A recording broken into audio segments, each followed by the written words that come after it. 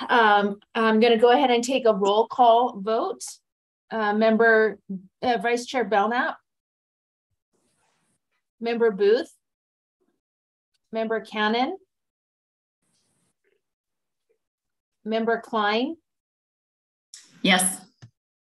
Member Earl. Yes. Member Hanson. Member Hart. Yes, ma'am. Member Hutchings. Here. Member Hymas. Here. Member Moss. Here. Member Norton. Here. Member Straight. Here. We had, I was just saying before some of you got here, when we moved the date from the first weekend to the second weekend because of Labor Day and such, anyway, it changed some responsibilities from some of our board members. And so we've had about 4 members asked to be excused today because of significant work requirements that then they couldn't readjust and such. And then one who's on a wonderful excursion. So let's go ahead and get started. As authorized by Utah Code 52-4, this meeting is being held electronically with an anchor location at the State Board of Education offices. The public may also attend electronically. So I think what we will do is go ahead and turn the time over to Superintendent Coleman. Thank you. Nice to see you today. Nice to see you. First item on the agenda is our consent calendar. That has 4 items on it, including the district contracts. These are only the contracts that are over $100,000. We have many more, but the board has that threshold for us that you approve any that are over that threshold. Our library collection policy, which is based on your model policy. In fact, it follows the model policy that you all provided very closely, with one exception. And that is, instead of our local board, which is you, being an appellate body at the first level of appeals for any materials that are challenged, we inserted the USDB Advisory Council in that role. And we ran that past them, and they were very comfortable with that. And then the policy also allows it to go to the State Board of Education after that, which is you. So with that one exception, it follows the model policy that you have. And then we have a transportation contract amendment and the list of carry forward projects that you approve each year, which is the leftover monies we had from last year's budget. We use that for one-time projects around the buildings and our campuses. Okay, thank you. Do we have, board members, any items that you'd like to pull off the consent calendar? Member Hart? No. Okay. I was just going to make a motion. I didn't anticipate that question. Oh, okay. Well, let's have the motion. I move that the board approve the consent calendar as presented. Can I speak to that? If we get a second. Second. I think that is a brilliant change, Superintendent Coleman. I think that it should be that group as the appellate, and I think that fulfills the spirit of the intention in the model policy. So I love it. Great. Thank you. Member Klein. So I'm sorry, I don't have it right in front of me because I'm looking at you guys instead. Is the library policy on the consent calendar? Yes. Yes. Oh, well, I would ask that be pulled. Okay. Can we pull it now that we have a motion on the floor to approve the consent calendar? Or do we have to wait to see if that fails? I think because there's a motion on the table that has to fail. She could amend it. You could, okay, you could amend it or do a substitute motion, actually. Okay. Or you could divide the question. Does that work for a consent calendar? It'd have to be a amendment. I think it'd have to be. So I would amend the motion. Substitute motion? Wait just a second. Motion to amend. Motion to I'll amend. make a motion to amend Okay. to have the library policy pulled. Okay. Not sure how to say it. Okay. So it'd be to approve the consent calendar minus the Yes. library media policy. Minus the library policy. Thank you. Is there a second? I'll second because I'd like to know why. So, Okay, there's a second. So there's a motion on the floor to approve the consent calendar minus the library policy. Those in favor say aye. Aye. Aye. Doing Okay. it out loud or with her? That motion. We need to Oh, you vote. know what? We I have to vote with apologize. the I green have thing. to do a roll call on a virtual meeting. So I'll quickly do that. Unless it's unanimous, you don't have to. Right. Vice Chair Belknap, Yes. Member Cannon? No. Member Klein? Yes. Make sure I know what I'm voting on. Member Earl? yes. Member Hanson is not here. Member Hart? Yes. Member Hutchings? Yes. Member Hymas? No. Member Lear? Oh, sorry, she's not here. Member Moss? Yes. Member Norton? No. Member Straight?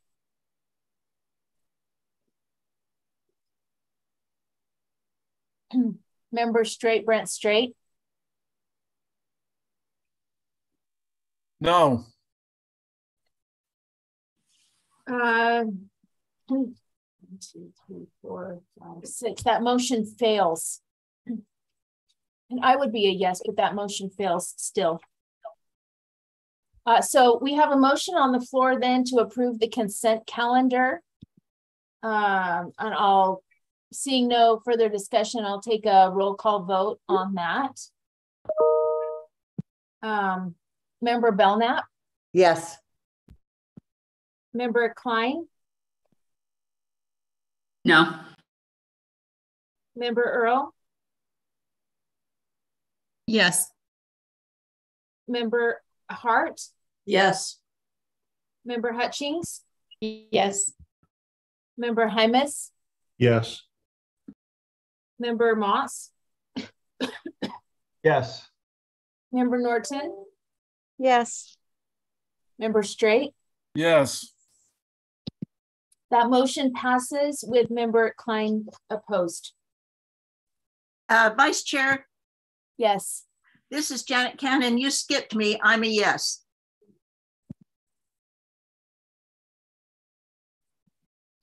I thought that's because I had you crossed off because you weren't here when I started the meeting. I apologize. Sorry, Thank you. I logged in, 2 minutes late or something. I'll Apologize. circle you to remind myself that you are actually here now. Thank you. Thanks. Okay, so we'll go ahead and turn the time back over to Superintendent Coleman to discuss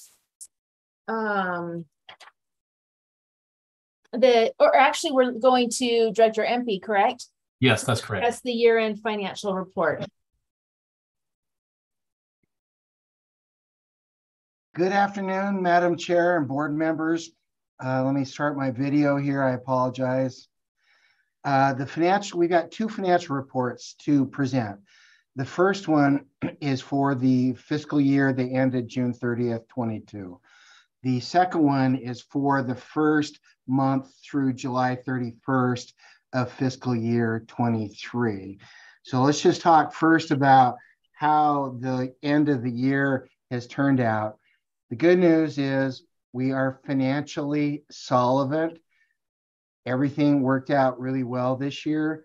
Our revenues, which really are our transfers from our state and from your office, totaled $49.5 million. Our expenses were $47.4 million. And so we've got about $2.1 million left over. And this is pre-OPEB, which is the other pension employment benefit costs. And last year, those costs were about $240,000. I talked with the state finance director today. They're hoping they get that in the next week or 2 weeks. So we're still not officially closed, but we're going to close the books having more inflows than we did of expenses, and approximately around $2 million. Any questions that you may have? I've got the report right behind that is the budget status report that gives all the salient detail of the numbers that we just summarized. I have a question if no board members do first. Could you just briefly explain?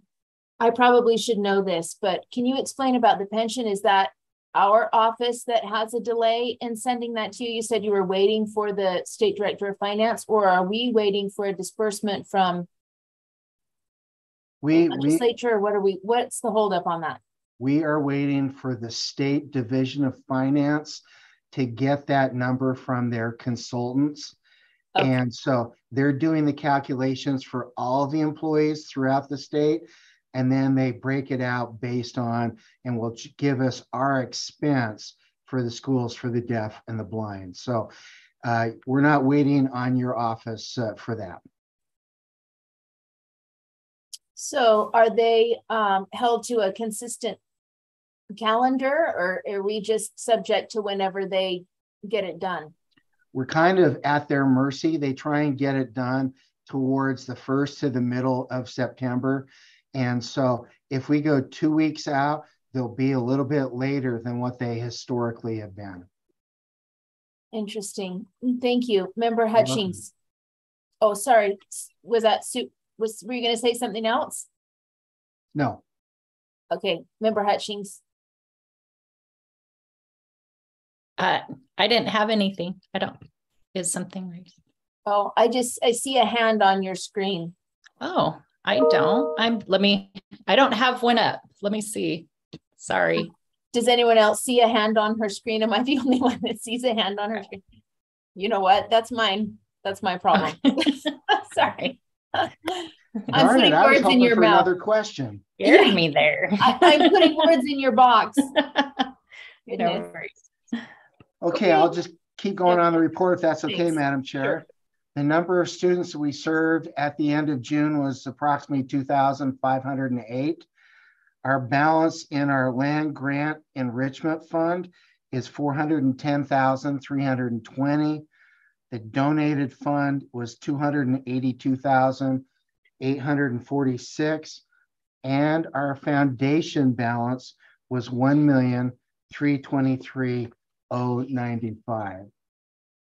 Then, if we can skip to the enrichment fund projects and kind of give you the snapshot as of the year end, of the $1,526,000 projects that the Advisory Council recommended to you and that you approved back last year, we have spent $1,400,395, leaving us $325,600 remaining to carry forward into next year. So those monies don't lapse. And as you may recall, we've talked on a number of occasions about this audiology van that's taking 2+ years for a manufacturer to build. We're hoping to get that sometime late this year, first part of next year. And that's $200,000 that's encumbered. So that would leave us $125,605, which brings me back to the previous financial report, just to bring to your attention. You may recall we had 49 million of inflows, 47 million of outflows, leaving us left over $2 million. Now we're able by the state to retain 5% of those total revenues and transfers collected. So our revenues are about 50 million times 5% is just under 2.5 million. So we should be under that number by the time everything is said and done. So anything over, if we get any surprises and receive monies that we weren't anticipating here in the next week or two before they close out the accounting records, we may have to give some back to the state. I don't anticipate that right now. So any questions about our carry forward balance or the enrichment funds, Madam Chair? I don't see any hands, but I'm wondering next month, it might be helpful, even though we have this in backup, just for you to screen share. So we can see the numbers visually also. Okay, Sybil usually does that in the past, but I'd be happy to do that. I think that's my bad. I asked Sybil to make sure I could screen share for one item in my superintendent's report, and I should have just done the whole agenda this whole time. So sorry about that. It's okay. It's not a big deal. It's just a little helpful to hear it and see it at the same time. So thank you so much. Director Empey, did you have anything else? Yeah, we just have the first period of July of fiscal year 23. I'm just going to go through this really fast because there's really, I mean, we're financially solvent. Our inflows were 3.3 million. Our expenses were just under $1 million, leaving us 2.3 million more in revenues and cash. Really doesn't mean much. Payroll really hasn't begun to pay our educators. So I think August and September are going to be more meaningful.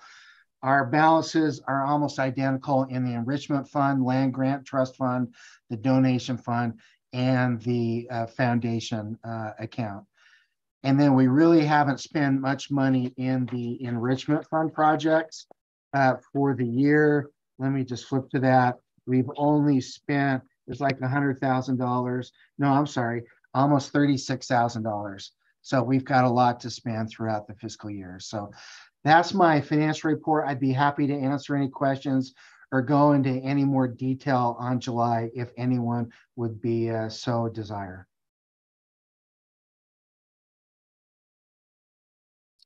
Okay, I'm not seeing any hands.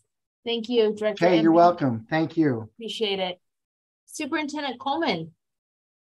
Thank you. I have just a few items today on my superintendent's report. Just generally overall, we've had a strong start to the school year. It's been great, exciting to have everyone back. Our HR director mentioned the other day, he said, well, we're definitely back in school. So I know he's handling all the people that have come back. And we did have an exciting first football game ever in the state for the School for the Deaf last week.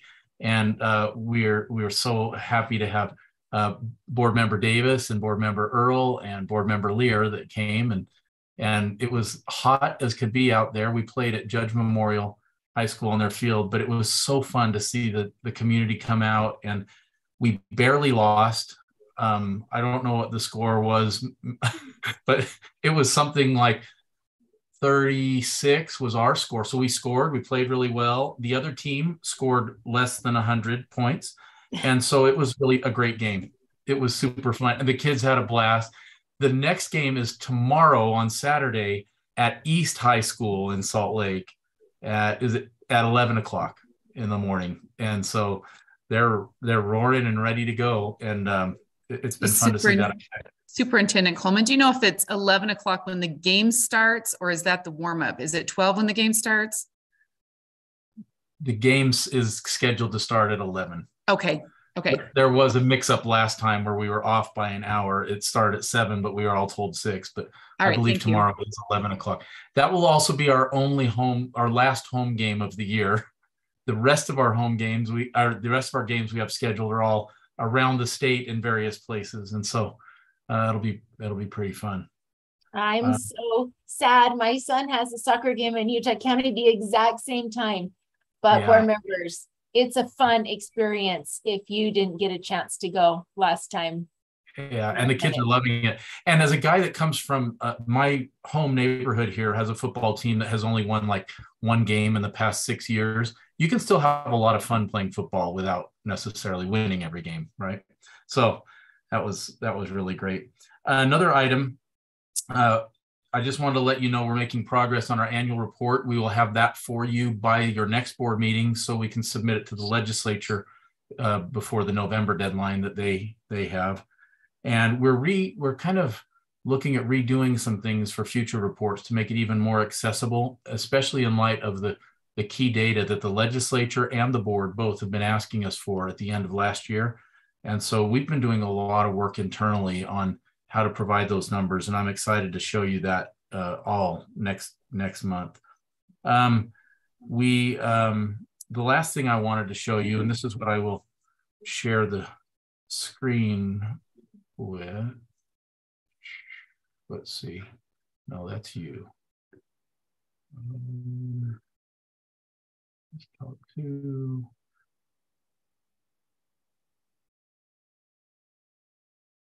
Okay, now I'm going to share the screen.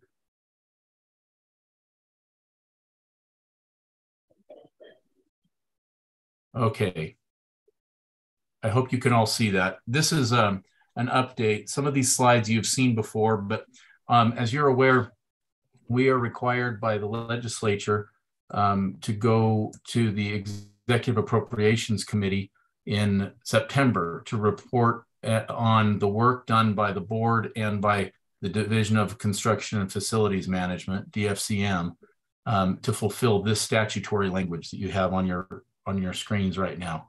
And essentially, they wanted us to report back before they release all the funds for the St. George and the Salt Lake High School buildings, the JMS expansion high school. It says before October 1st, which meant for their September, I think it's on the 20th, Tuesday the 20th, we'll be going before them.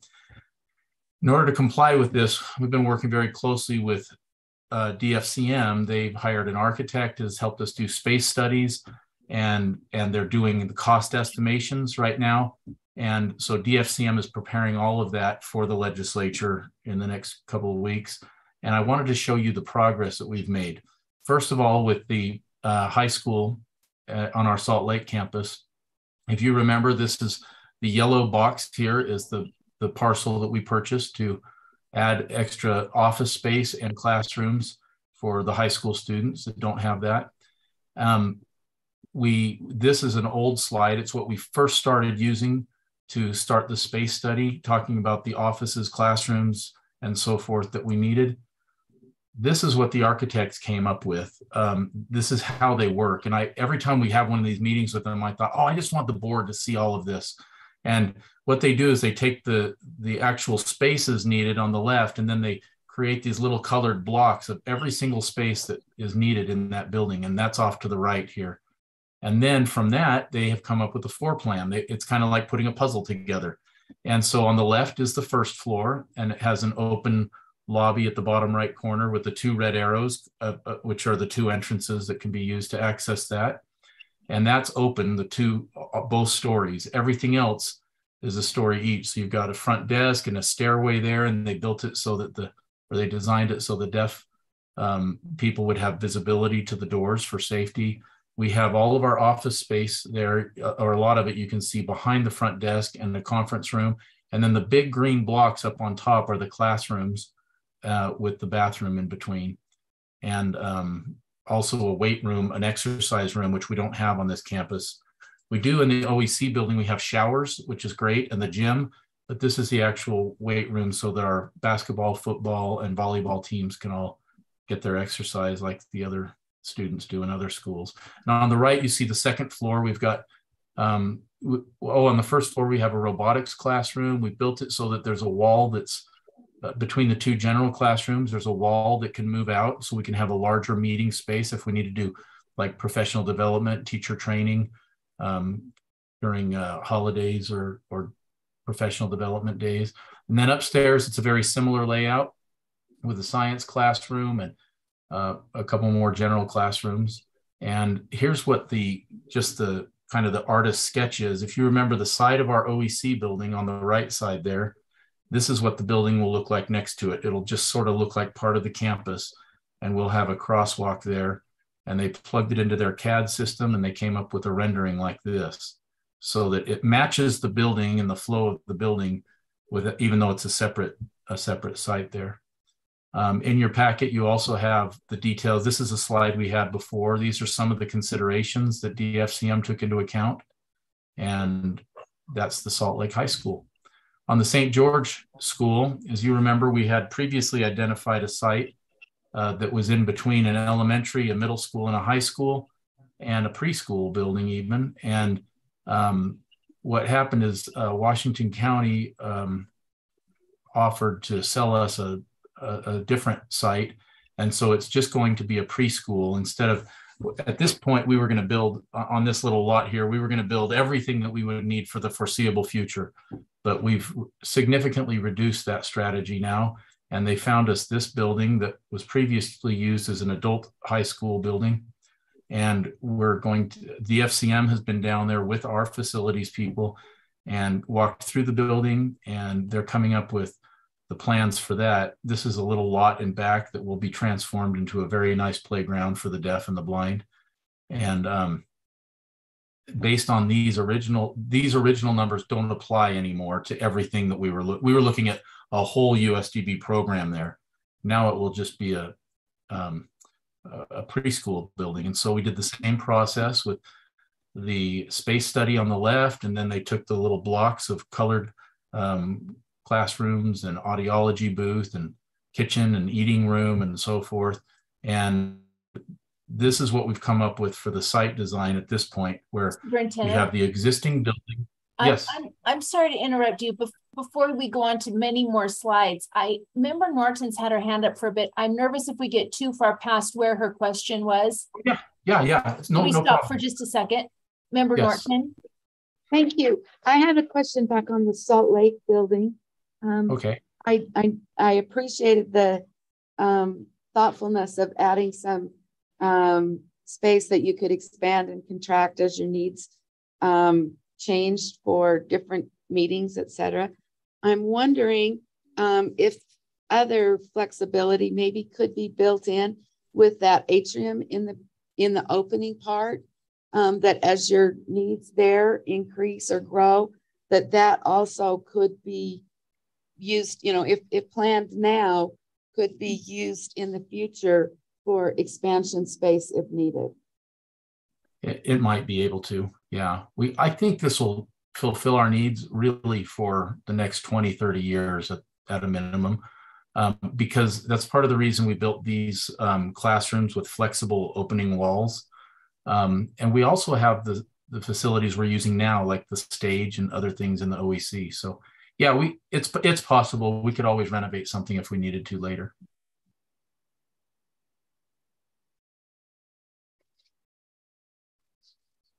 Okay, great. I'm just gonna look really quickly, see if we have any other questions. Thank you. I don't see any. And I'm just checking back up again really quickly. Do we have this in our backup? You do. This do is we have that one slide? Okay, great. So back to this, I'm getting pretty close here to the end. I just wanted to update you on this before we go to the EAC on the 20th. So as you can see on the diagram here, the existing building is there, the parking lot to the right of it, and then that play area will be improved. And the architects have recommended, for the safety of the children, that we install this colonnade outside, and we create an entrance here adjacent to the parking lot instead of the current entrance that is out on the street. And that way our vans can drop the kids off and loop around the parking lot like they do at our other campuses. And it will also have a little, you can sort of see a little fence all the way around that playground. And when they go out to play, they will go out that vestibule door, and they'll be contained, and they won't be subject to traffic or cars or anything. And so DFCM is currently kind of reviewing all of that information from the architects. They're going to stress it and get the costs as efficient as they can before they present with us on the 20th to the Executive Appropriations Committee. And that was my update on that. I'd be happy to answer other questions if you have. What time again is that EAC meeting? It's currently scheduled for 3 p.m. Sometimes they change at the last minute, but that's right. Thank you. Member Earl. Thank you for the presentation. I do find that fascinating. You can say this is what we need and then let's figure it out, right? Yeah. So with that in mind, this is just, you don't have another facility down there, just you have the portable units, is that correct? Right. We have the portable unit with 4 classrooms, which will become our elementary classrooms into the future. And then as far as upper elementary, middle school, and high school in the future, we're just going to try to work with the district to include us as part of their capital development plan in the future, so that as these kids arrive, I'm hoping we don't, well, I know it'll be long past my time anyway. This should really get us the next 10 to 15 years, unlike our other buildings, which we think are built now to satisfy the needs of USDB forever, really for at least 50 years or so. That was the standard before. So I think kind of that's when that building was identified, we just shifted that strategy, and it should be okay for a while, for a good long while. Okay, that's what I was wondering about with those older students. I know that that's such a benefit up in this area, and that parents drive from all over the place, right? And not having an actual facility down in Southern Utah, but it sounds like you've been able to make those accommodations with the school district itself. Well, just in general in conversations, they said, yeah, we'll find a place for the middle and high school students. That's always concerned us in the past, because districts are well-meaning, but when it comes down to needing space for their programs or for ours, they always take their space first. It's their space. And so, but where Washington County is a little different, we're hoping that since it's one district, it's really mostly their kids too. And then some Iron County and a couple from around surrounding areas. But I think we'll be able to work with them for the older kids, and we'll just go from there. That's what I was wondering, because the original space was multi-use, right? It was broader. Right. So, right. Okay, thank you. Well, thank you, Superintendent, and all of you from USDB. We appreciate you coming and spending time with us today. Did you have anything else, Superintendent? If not, we will stay and continue lots of meetings and okay. I didn't have anything, but I usually ask each of the associates if we've missed anything that they think the board should know. So Susan and Michelle, are you good, or do you have anything you'd like to add today? At this point, I'm good. So I know you guys need to get onto meetings. Okay. I have just one thing to make sure. Well, as you guys are approving, you've approved today 5 contracts, because those are the ones over 100,000. I just want to make you aware that we have actually 71 contracts. So those are the 5 that are paying that are paying us. The rest we provide at no cost, and there's a large list of students there. So I just wanted to give you an awareness level that we actually are serving the vast majority of the state with no cost. It's just those 5 districts that are part of the 3% that have to pay. So yeah, we're doing a lot of work out there. Thank you. And we'd love to see you on Saturday. That would be great. Thank you so much. We appreciate all of you. Have a great day. Thanks. Thank you. You too. All right. Board members, I think we'll go straight into our meeting unless we are required to do an additional roll call vote. Maybe our executive assistant Child could let us know. We can go straight in. Okay. All right. We'll go straight into our meeting where we are considering business cases in a continued way. I sent an email out letting everyone know that we'll consider the cases that have not been brought forward first, and then amended cases. And then finally, we'll have a discussion on WPU, potential WPU ask. So the time is yours, members. Vice Chair Belknap. So Chair Davis, I actually have 2 that I'd like to bring forward. Should I just do one now and then wait my turn? How would you like that to happen? Well, since I only see one other hand, go ahead and do them both. Okay, thank you. I'd like to bring forward the FAFSA completion incentive systems for LEA. Okay. Do we have a second? I second that. That was like 3 people at one time. I'm not sure. Sybil, did you get one of those? Okay, great. Thank you. We have a motion on the floor that the board moves the draft business case for FAFSA incentive system for LEAs to be supported for the 2023 general session. Would you like to speak to your motion? Just a little bit. It's a 1.5 one-time 1.5K request for one-time money. It's a pilot and it is not a requirement, but it would be an opportunity for our students for, I think it provides equitable resources across the state and help for our students to enter college. Thank you. Member Norton, you had your hand up next. Are you speaking to this or are you in queue? I am in queue. Okay. Member Earl. Yeah, I'm not a fan of this. Maybe someone could tell me what is I'm trying to look, the actual incentive is what? The districts get money if they have so many filled out. What does that incentive actually look like? Sorry, my page is actually covered on this. I think we could bring forward Nathan Ock. Is he the one? Is he the contact on this, or is it someone else? What is this? Nathan. Yeah, I so think some it's kids. Nathan. Okay. Yeah, I think it's Nathan, and just to add a little bit of historical remembering, a year plus ago, the board considered having FAFSA as a graduation requirement, and we were not in favor of having a FAFSA application as a graduation requirement, and we directed staff to go back and see what was happening in the country or in other places, and to see if they could come up with an incentive program versus a requirement program. And so this is what they came up with. Is Nathan Ock, are you with us?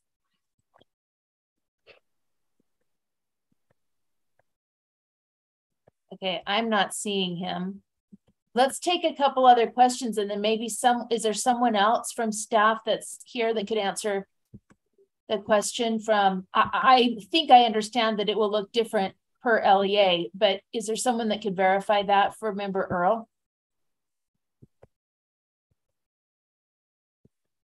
Dr. Norman, do you suggest? Yes, I'm reaching out to Nathan right now. Okay, let's go ahead and take a couple more questions then, and we'll circle back as soon as he gets here. Member Hymas. Sorry, that was my same question, just kind of what the incentive is, what that looks like. I'll wait. Okay. Member Straight. You're muted. I'm just in queue. Sorry. You're in queue.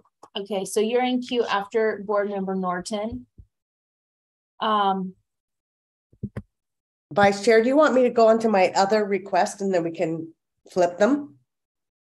I'm wondering if we can do that with a motion on the table. I'll speak to it for a minute, and then hopefully we'll get Nathan here while we still have the motion on the table, and then we can move to the next one. I guess we could, if he doesn't get here soon, we could motion to postpone or to whatever. I'll just speak to this a little bit. You know, this has been an interesting topic that has resurfaced on the board quite a few times. And I think when we look at our FAFSA situation, you know, those who are basically, we do have students that leave a lot of money on the table, money according to backup that I read that would not have to be paid back, money that would help pay for tuition and such. I've never been a fan of having a graduation requirement or forcing someone to fill out a FAFSA application for a requirement for graduation.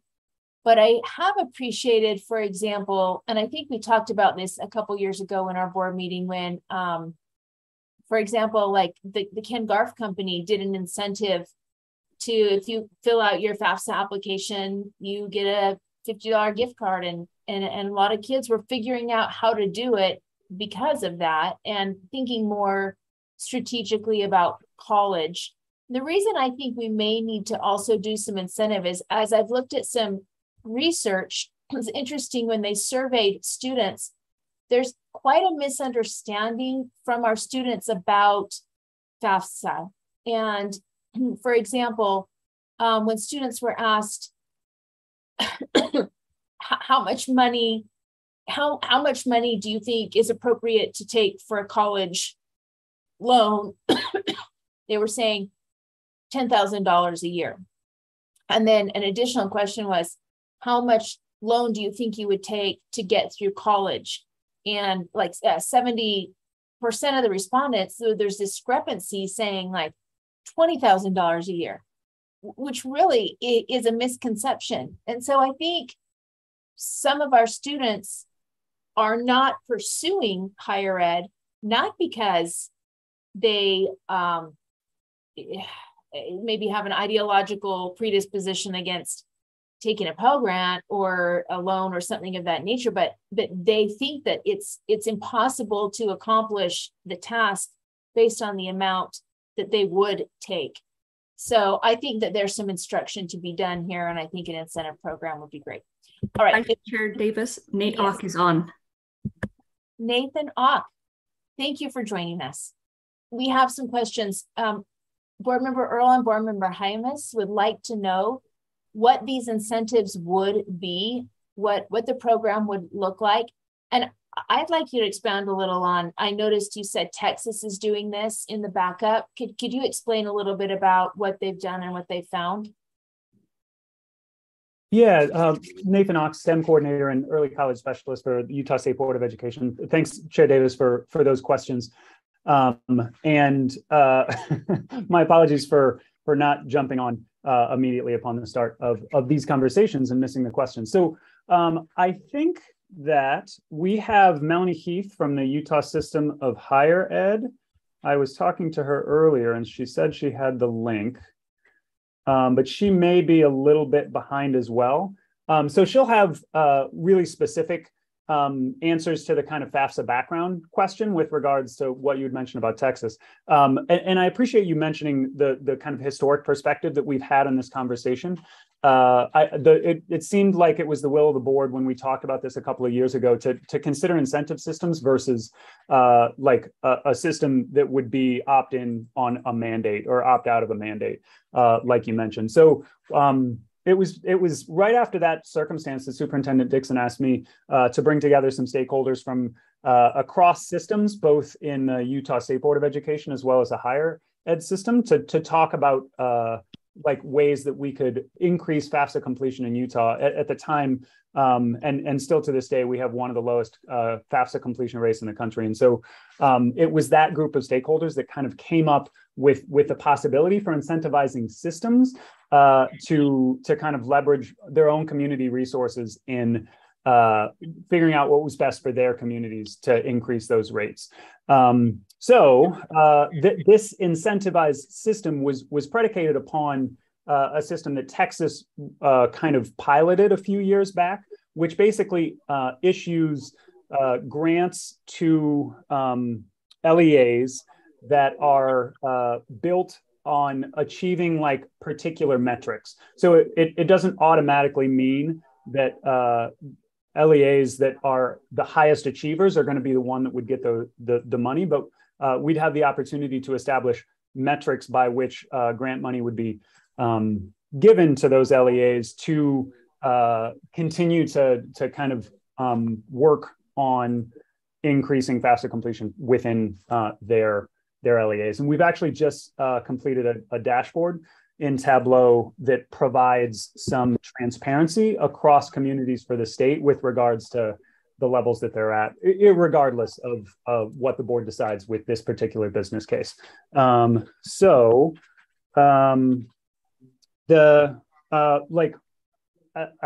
trying to read a few of the text messages coming in. So the money would be broken up into 2 years worth of funding, despite the fact that it's a one-time ask. And the first year of that funding would be an opt-in circumstance for those that were interested in participating and kind of committing or assuring that they're going to leverage the money in increasing their completion rates within their community. Like LEAs would use this money on things so we have strategies that we have kind of gathered from communities that Melanie Heath could speak more specifically to. I'll text her for her to jump on early so that she can answer these questions better. Melanie Heath's higher education leader at the Utah System of Higher Education. I'm not sure what her title is exactly at the moment, but can we take a couple more questions while we wait, unless you have more info for us? Yeah, absolutely. Okay. I don't know who's in queue and who's member Hart. I think it might be better if I wait until we get our guests on. So never mind. I take my hand down. Okay. Member Earl?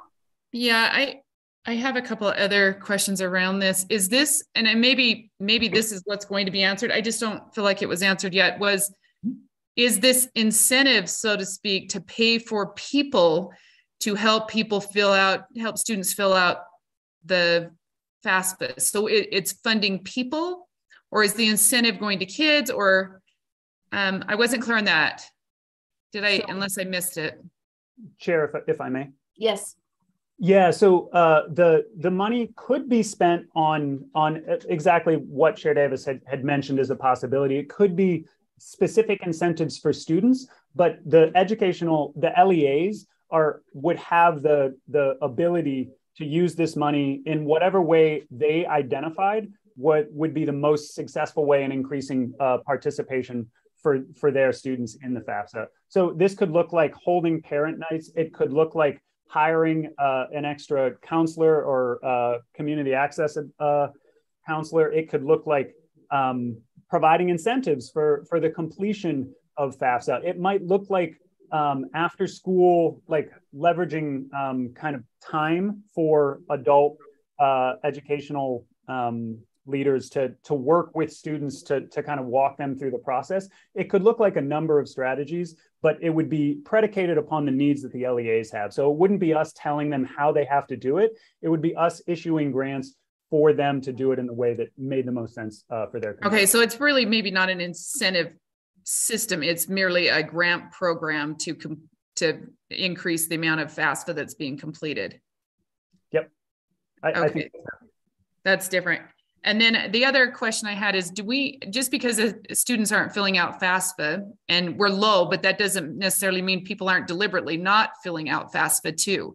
There may be other reasons, including that they may already be setting money aside for kids' college, or they're doing something else besides college. They're doing a tech or other type of a thing.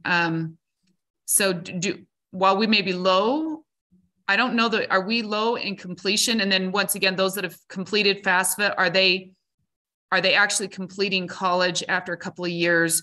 Or is this something that, do you know what I mean? Are we setting kids up to go somewhere, and then once they've been there for a couple of years, it really wasn't where they wanted to be in the first place, and then we end up with student debt or other things? And so anyways. Yeah, those are interesting questions that Melanie, she just sent me a message that says she's trying to get here as fast as she can, but she had another engagement. So she can I'm here. I apologize. Okay. I'm so sorry for being late. Hi, I'm Melanie. Melanie speaks to this. Yes, go ahead, Melanie. Great. Okay, thank you so much. So I'm Melanie Heath. I am the Associate Commissioner at the Utah System of Higher Education for Student Affairs and Access.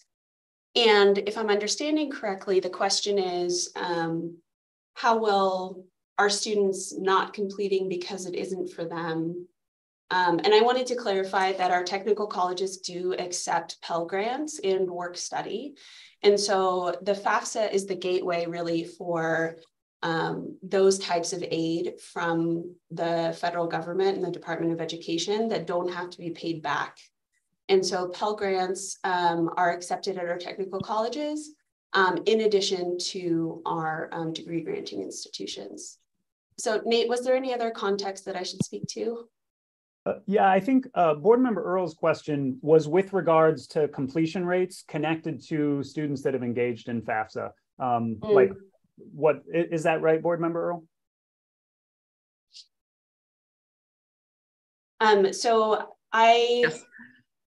Sorry. So I think in our business case, we spoke to that if a student completes the FAFSA, they are exponentially more likely to not just go to college, but also complete.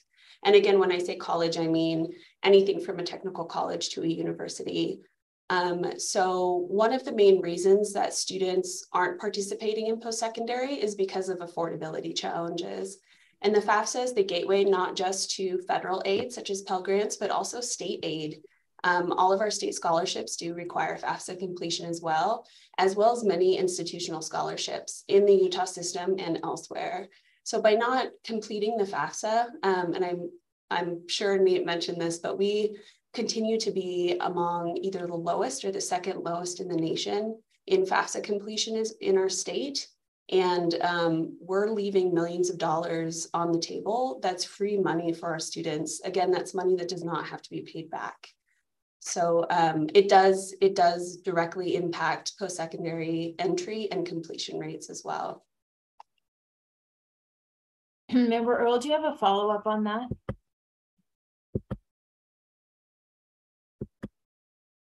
I think she stepped away. No, I don't. Oh, okay, thanks. Member Hart had a question also, I think for you, Ms. Heath, if that's okay. So, you know, and I thought about it. Anyone could have answered it, actually.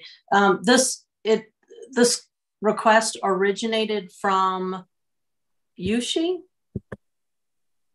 or from our board, or who? Where did this originate? Our board a couple of years ago. We did have a request from USHE to have FAFSA be a graduation requirement. And yes, and our board didn't feel comfortable with that at the time and instead asked for an incentive program to be sort of thought through and looked at. And so this is back around now. I guess so it's coming from both maybe. Okay, it just, the origination details and the origination in the chart, I was just confused. But I'm really struggling with moving this business case forward. I was the first person to go to college in my family. I relied on resources. I had to fill out a FAFSA. I had to pay back money and there were no excusals or anything of the sort. So very recently I finished paying that back. I don't know how I feel about K-12 participating in that whole mechanism. I'm not sure that FAFSA, I understand that people get confused or are confused, students are confused, but we have mechanisms. Our counselors, our college and career readiness or college and career planning systems all include conversations around this. Every counseling center in high school, the information is readily available. I just, in a time when we need to be very careful of how we are asking for and making business cases to our legislature, I'm not sure that this is actually, and thinking about whose lane is what, I'm not sure that it's the USBE K-12 system that needs to take this on. I just really, there are so many, I have a lot of concerns about this. And I just wanted to, I guess, hear from our people, which I guess means Mr. Ock, is our field talking about this? And are we really feeling like the things that we are doing already are not effective? Yeah, Board Member Hart, this business case was kind of a collaboration of stakeholder groups that both touch on the Utah system of higher ed as well as our kind of stakeholders. So that includes the counseling community, that includes the early college community to some extent, although this lives more with the counseling community than it does with early college coursework. And so this is of interest to stakeholders within the K-12 space, in part because like one of the kind of focal points of setting students up for success in whatever they decide to do from a career perspective is to have this smooth transition from the public ed system into the higher ed system. And so I'm not sure if Bethany Marker is on, but she may be able to speak more specifically to the kind of specific, like the counseling community's take on this. I know we just spoke at a counseling like gathering a few weeks ago, and there were a number of questions and a lot of interest in the new FAFSA dashboard. People were really thankful for having that information because of their interest in increasing the rates within their community. So I don't have any kind of quantitative data, but from my experiences with that community, both when we engaged them in conversation last time, as well as just recently, there is an interest and a hope that money like this can help bring all the systems together to be able to collaborate effectively and fluently for student benefit. And I appreciate that answer. I'd just like to make sure that if this kind of thing does move forward, that we consider taking things away that aren't working for counselors in this space and not just adding more. And also really leaning on USHE and making sure that it's part of their recruiting and application procedures rather than an expectation on the end of K-12. So just some thoughts I had. Thank you. I appreciate your response. And I'll piggyback on that a little bit too, Member Hart, because it's probably what should be for everybody. But, you know, Mark and Lauren and I have recently met with, at the request of the governor's office, with the higher ed commissioners and board president to really take a look at what's happening with that transition between K-12 and higher ed. And really to try to sit down and say, are there ways to brainstorm and figure out the question of why we have 38% of our students not engaging in any post-secondary training, not trade and nothing academic, not college. And what is happening when we have a third of our students that are not getting any skills post-secondary, then ultimately, where does that land us? Where does that land them and their families? So I think we're really trying to brainstorm this. This might be one way, and we'll probably be reaching out to you as board members to say, as we go to additional meetings with this group, what ideas do you have that we can take to the table? And hopefully higher ed is asking themselves the same thing. So we, as you say, it doesn't fall all on our shoulders or all on their shoulders, but that we're partnering together. I have Member Klein. Okay, so I have another comment, but just based on what you just said, did you say 38% are going on? Is that ever going on, or just correct in immediate years right after high school? If I understand the data that was presented to us, that 38% are not getting any skills post-secondary.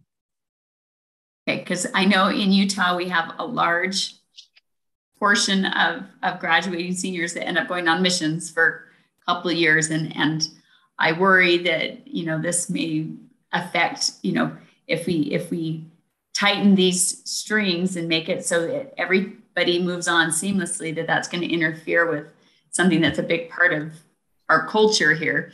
So, good valid question. I'll try to find that out. Okay, and then, you know, I had a couple of thoughts on just the whole incentive thing for the FAFSA. To me, it sounds more like we're providing an incentive for schools to coerce students into filling out the FAFSA so that the school benefits, and they're selling it as, they're pitching it to the kids as though they're going to benefit. They're going to get this free money, which they'll get free money, but things you get for free aren't always worth what they cost, because it is putting them on a path of dependency, government dependency. And so when we say that, you know, we're the second lowest in the country in filling out FAFSAs, I would flip that around and say we are the second most, like, we are teaching our kids to be free from government dependency. And that makes it sound like we're doing pretty darn good, because our kids don't feel a need to lean on the government and become dependent on them, especially at such an early age when they're just getting started. You know, if they can build self-sufficiency, and, you know, self-reliance, that's really what we want. And, you know, college can help some do that. And it may not help others do that. Maybe they have another path to that, to self-sufficiency, that doesn't require that. And so the fact that we're trying to kind of engineer this and using money or an incentive, you know, a carrot instead of a stick, meaning we're not going to require it for graduation, but we're going to do everything we can to manipulate them into doing it by putting out these big carrots that, you know, she's trying to incentivize it, because that money will ultimately end up with them and help their system and make them more money, because they can get more kids coming to them and bringing all that government money, then they benefit from that, right? So I'm really, really uncomfortable with this whole idea, and I will not be supporting this. Thank you. Member Moss, are you in line, or do you have a FAFSA? I'm in line, thank you. Okay, Member Straight, is that the same with you? Yes and no. I mean, I am in line, but I wouldn't mind weighing in just a little bit on this. You know, part of the whole struggle is when it comes to giving students opportunity, is once that culture of education gets embedded in their family, and Board Member Hart mentioned first generation. I'm first generation too, but my older brother set the path, and we knew how to do it, and it helped me a lot. But his struggle was a little bit more. You know, providing opportunity for students. Sometimes these kids, they don't know how to go about this. We've had FAFSA completion nights at our school, and the students come, parents can come, and they walk them through the process. Sometimes that's just, you know, giving them that foot up and helping them understand how it works and what's available. Yeah, without getting into a philosophical discussion about self-sufficiency in that, heck, I see how this helps kids. Yeah, maybe I don't think we're teaching the wrong lesson necessarily by doing that. But I want to say something else too, and that is, we're bogging down on one business case, and it's taking up our time. And really, let's give as many business cases as we possibly can the chance to be ranked by the members. If you think this is an attack on self-sufficiency, then don't rate it up in the top 10. If you believe that it's valuable, then do. But we need to start moving on, because it's imperative we have as many opportunities and as many different business cases. I think we're getting bogged down on the final result before we're even voting. And that's where I'll end. Thank you. Member Hutchings? I call previous question. Okay, if I don't see any more hands other than those that are in queue for cases. So if you want to withdraw that motion, we can vote on this one. I will happily do that. Thank you. Board Member Davis, I'm so sorry to interrupt, but I was wondering if we could recognize our Utah Board of Higher Education member, Scott Tyers, on the line. And I just wanted to make sure that y'all knew that he was present and in support of this business case too. Absolutely. Thank you. Scott, did you have something quick to add to this conversation? You can't do that, Vice Chair. It was called a question. And then you withdrew that. She withdrew her motion. She did that because you said there was no more discussion. Oh, got it. Okay. Scott, we're glad you're here. We can't have you speak, but thank you for coming. Okay, let's go ahead and we have a motion on the table that the board moves the draft business case for FAFSA be supported for the 2023 general session. I have to make a roll call vote. It's been requested I switch every other time on these, front to bottom and bottom to front. So Board Member Straight. Yes. Member Norton. Yes. Member Moss. Sorry, I was muted. No. Member Lear. Yes. Member Hymas. No. Member Hutchings. Yes. Member Hart. No. Member Earl. No. Member Klein. No. Member Cannon. Yes. Member Belknap. No.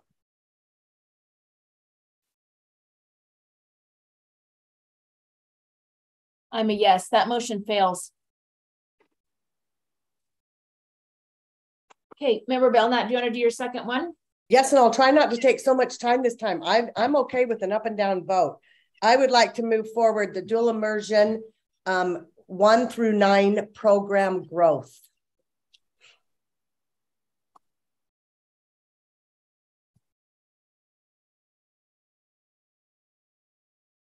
Okay, we have a motion on the floor that the board moves the draft business case for dual immersion program growth be supported for the 2023 general session. Do we have a second? Yeah, second. Member Straight is a second. Seeing no hands, those in favor say aye. Aye. We have to take a roll. I have to roll call. I gotta go. Member Belknap? Yes. Let me switch here just a second. Member Cannon? I have a question. Do these votes indicate a priority? No, these are just saying that we support the case, and they'll be in the big list of choices that you can prioritize after this meeting when we're sent the list. All right. Yes. Member Klein? No. Member Earl? Yes. Member Hart?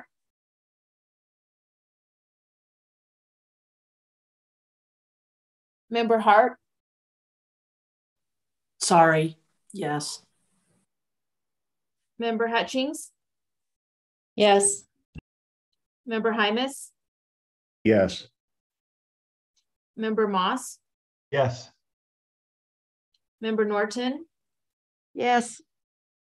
Member Straight. Yes. That motion passes with Member Klein opposed.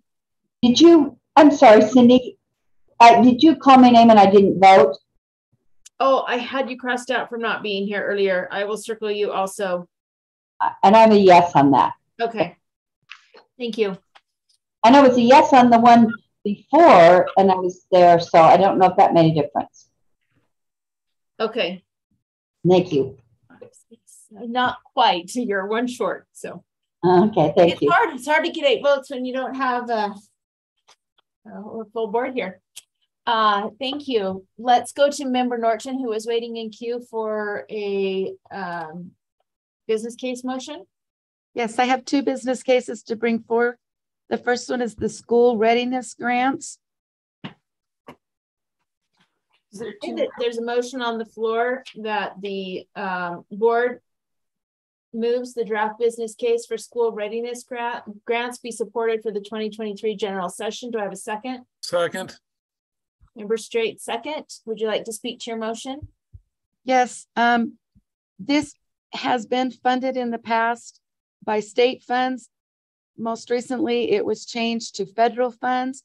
This request is to bring it back to use state funds just because of the extra requirements that were placed upon the money when it was being federally funded. There is also an additional $2 million ask to grow the program. There is about 80%, a little more than 80% of the LEAs that are using these early readiness programs have made mention that they have a large number of families that would still like to get in and their children need some extra help prior to kindergarten. Okay, thank you. Seeing no other hands. I have a question or comment. Or Member Earl? Yes. So this is childcare programs. We're funding childcare programs instead of yeah, go ahead. It's not childcare programs. It is, and that's what the federal government was trying to turn it into. This is child readiness for school is what the state wants to have it be. It is early learning programs to get kids ready for kindergarten. Okay, so and I can see Jared Lisenby on here, and he could probably answer these questions better than I. Yes, if I may. The school readiness grants are specifically for preschool slots within programs. They're targeted towards eligible children. And there's, in the previous legislation, there's the list of things that are qualifying for eligible. This is not for childcare, but as was pointed out, the federal funding has basically required the LEAs to meet some childcare requirements that has added to their burden and provided some challenge for them. But yes, this is preschool slots only. Okay. So am I hearing you say we want to fund this so that we can do it instead of the federal government and create our own? May I answer that question? Yes. Okay. These programs were state funded prior to COVID. With the COVID special session legislation, some of the funding, the state funding was substituted with federal funding. And it's that substitution that has raised the challenges and burdens. Basically, this is proposing to move that back to state funding to remove those burdens from programs. Thank you. Member Klein? Yes, so is this program already fleshed out what it looks like as far as what they use to help get preschoolers ready for education? Is it in a preschool setting? Is it an at-home thing? Is it online, digital? Is there data collection? Is there connections with Department of Workforce Services? May I respond to that question? Yeah, if you could just give a brief understanding of what it's for. Yes. Okay. So this is the School Readiness Grants Program. It provides services to both LEAs and private providers. They need to show that they are sufficient quality. The focus is on quality. And then the programs request and receive funding to provide slots for eligible children to participate. So yes, it does LEAs and private providers. Sorry, was it digital? Oh, is there no, data collection and this is in-person preschool slots. So no, is there data collection involved? There is the requirement that programs provide PEEP data for the beginning of the year and the end of the year. Programs are requested or required to do ongoing internal assessment, but the data that we receive is the PEEP assessment data from the beginning and end of year. Thank you. Is there connections with Department of Workforce Services? Yes, this is a program that we jointly run with the Department of Workforce Services. Thank you. With the Office of Child Care. Thank you. Superintendent Dixon. Thank you, Madam Chair. These are good questions Board Member Klein is asking. Just a reminder that this, and I'll double down on what Jared has already said, that this is an existing program that by statute, the board oversees the public part, DWS oversees the grants on the private part. So we do monitor the programs for quality. The PEEP data is used in aggregate. So it's, even though we have individual scores, we're looking at aggregate to improve programs. So this has been at play. It's basically trying to get the federal dollars out and state dollars back in and open up more seats because we do have waiting lists. And it's targeted at students who really need the extra services and families who want those extra services for their children. Thank you. Member Norton, your hand is still up. Is that from the original motion or did you want to speak? I did not want to speak. I do have another one when this is over with, though. That's why I left it up. Seeing no other hands, we have a motion on the floor that the board move to the draft business case for school readiness grants supported for the 2023 general session. Member Belknap?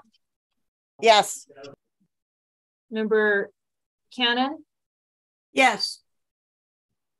Member Klein? No. Member Earl? No. Member Hart? Yes. Member Hutchings? Yes. Member Hymas? Yes. Member Lear? Yes. Member Moss? Yes. Member Norton? Yes. Member Straight? Yes.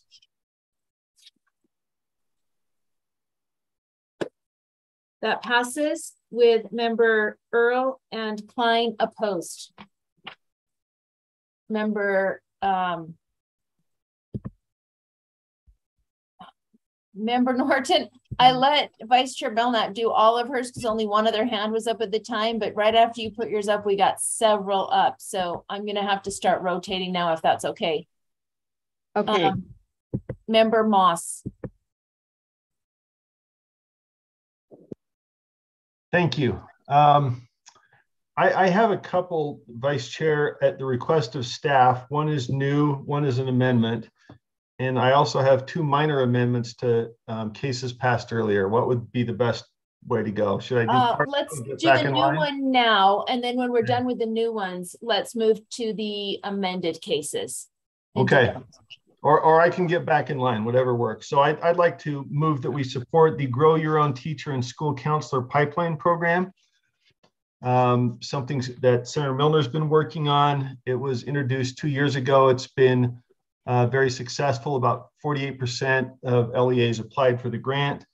And so the request this time is to approve $7 million, which I understand would support, let me just get this right, in terms of the cohort.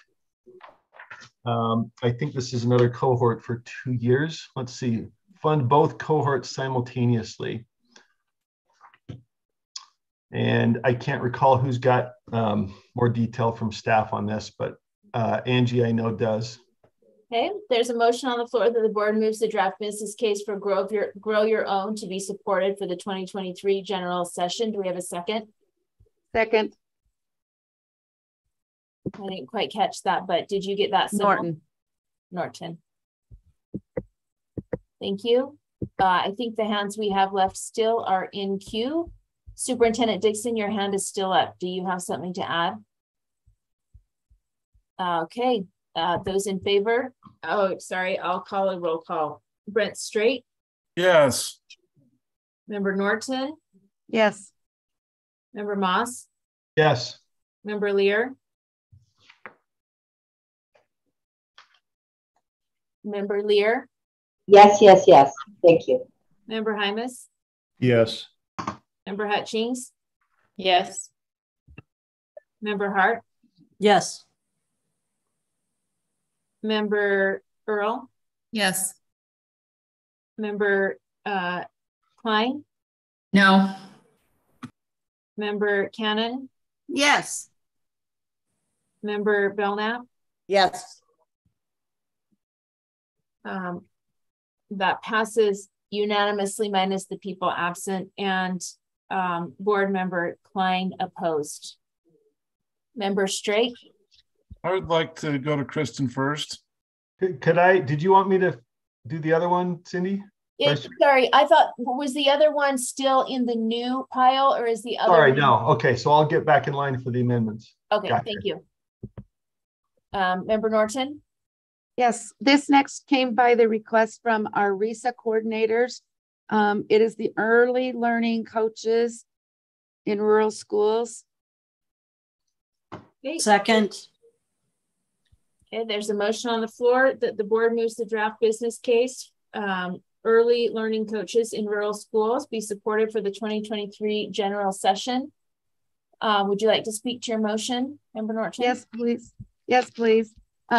This has been funded in the past. They're asking for ongoing funding, or funding at least for the next year. Obviously, they would prefer ongoing funding. They have these highly qualified teachers, many of whom are already certified coaches. Some are still in the coaching program, that they would like to continue to have serving in these various schools. They use them quite flexibly, depending on the LEA needs in that particular RESA. And I think if there's other questions, probably Jennifer Thronson could best answer what we're doing. I know they're working very collaboratively with teaching and learning. Thank you. Member Cannon, are you in queue for a motion, or do you have a comment on this? I'm in queue.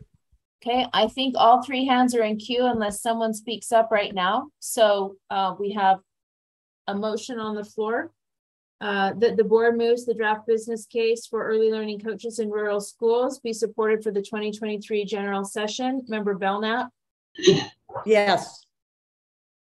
Member Cannon? Yes. Member Klein? No. Member Earl? Yes.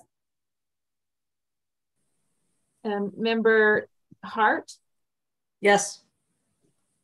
Member Hutchings? Yes. Member Hymas? Yes. Member Lear? Yes. Member Moss? Yes. Member Norton? Yes. Member Straight? Yes. That passes unanimously minus the people absent, and board member Klein opposed. Member Straight? Yes, I have two. I know I'll need just do one at a time, but I'd like to go to the curricular, co-curricular business case.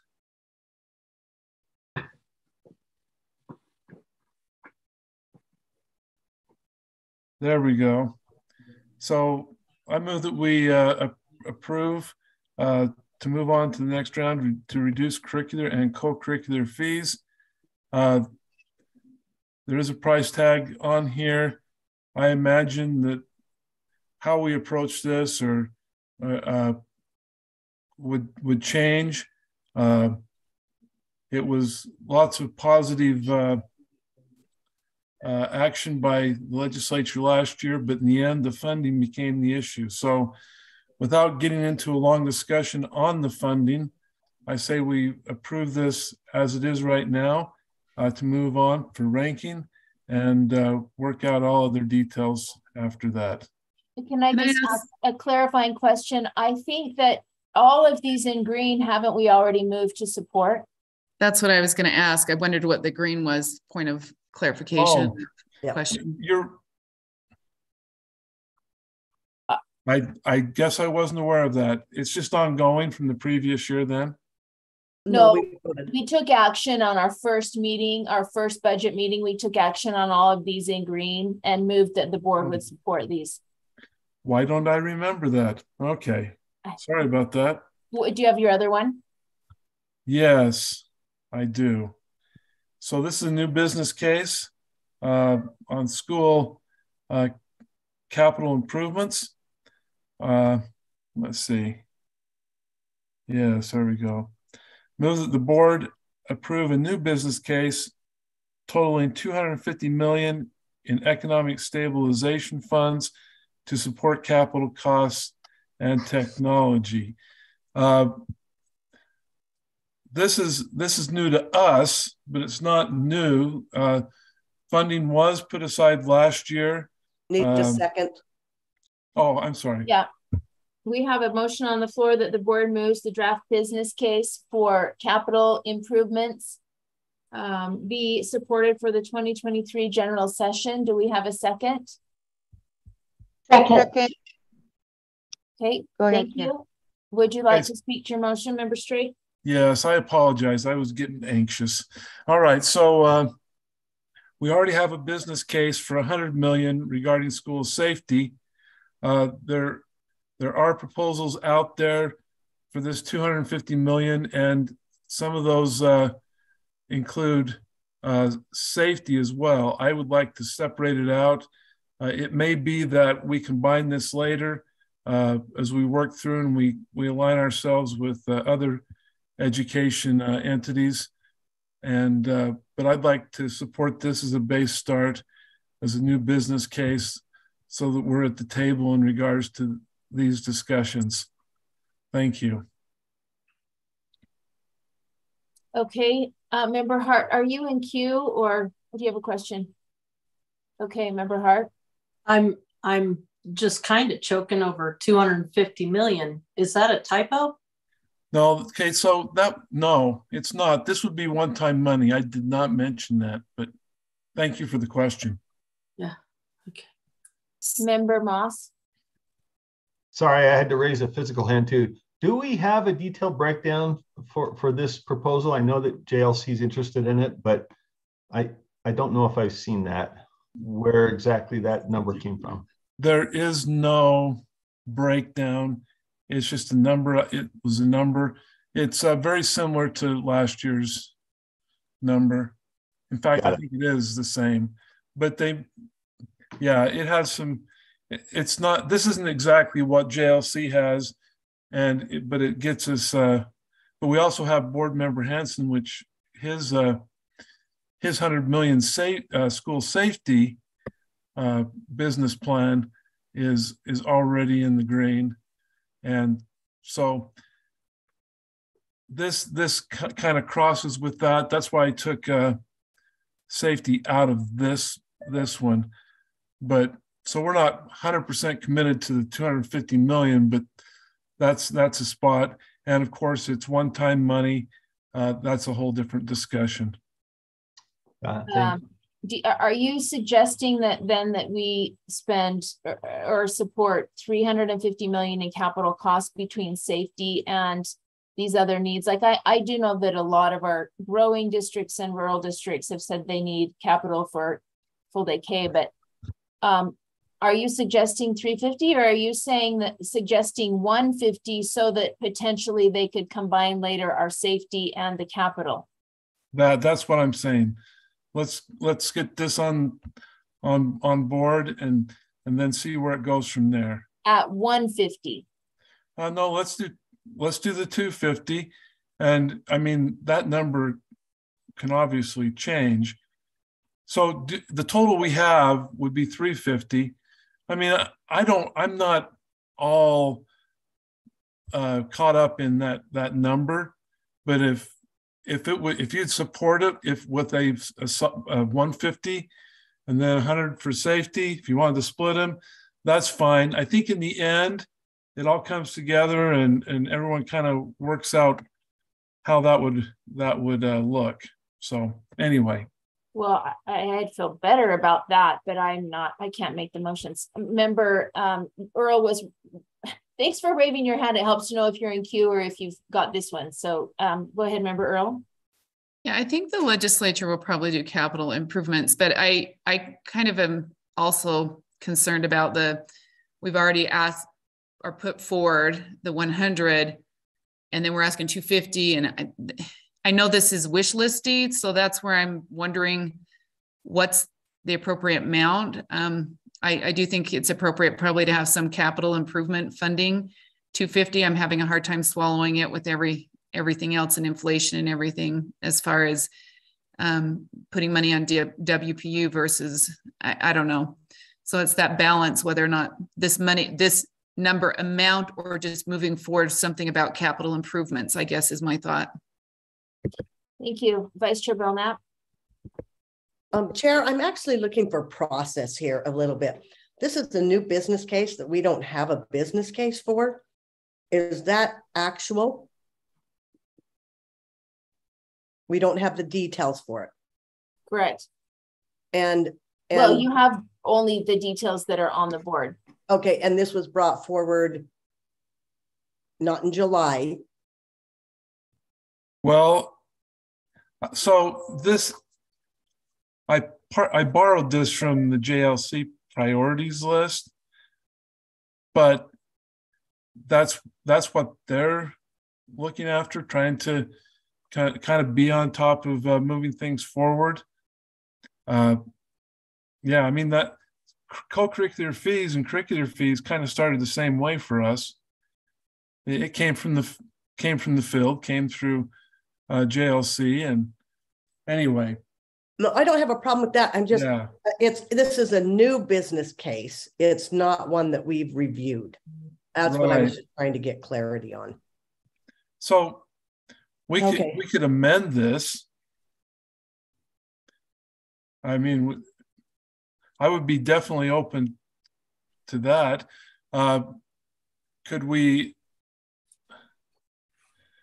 add safety back in, which would include what's already been put forward by the board for one-time money in our last meeting?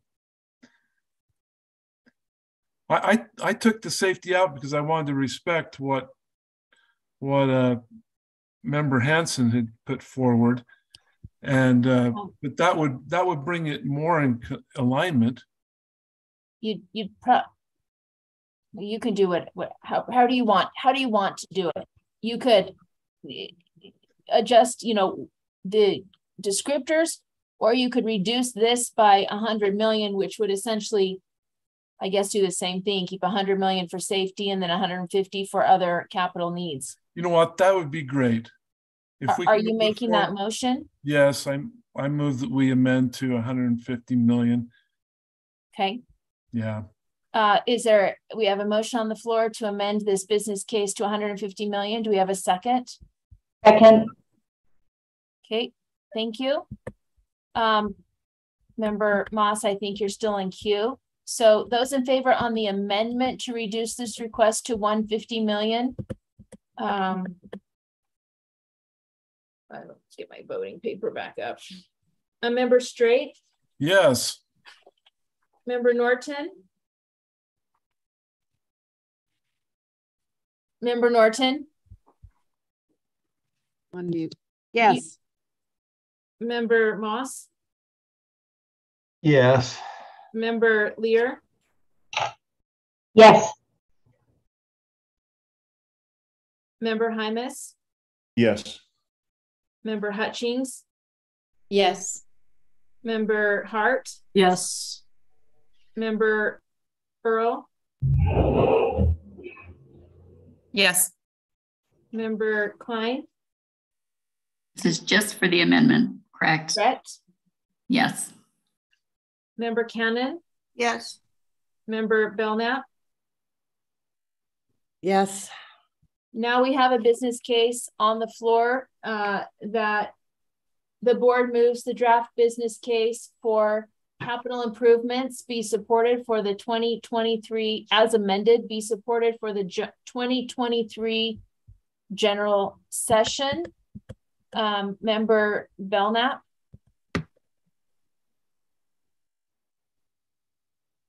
No. Member Cannon? No.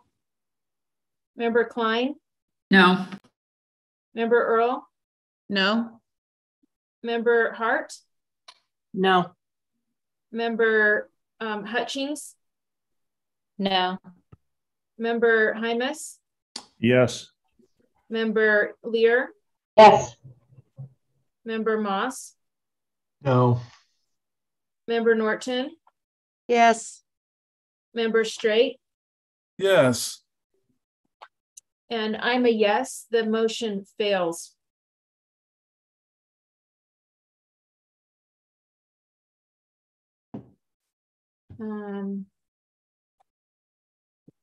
Member Moss? Thank you, and I'll lower my hand. So I have 3 amendments, very brief. One of them adds $1.5 million. The other reduces $1.5 million.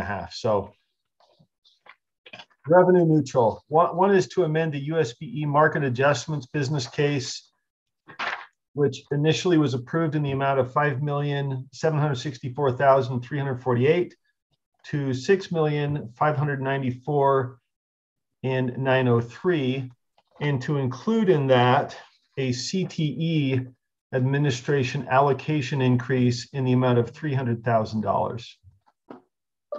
So to add to that 6.5 amount. Second. Thank you. We have a motion on the floor that the board moves the draft business case for market adjustments as amended. Can I do this, Sybil, in one motion, or do we have to amend the amount first and then move the case?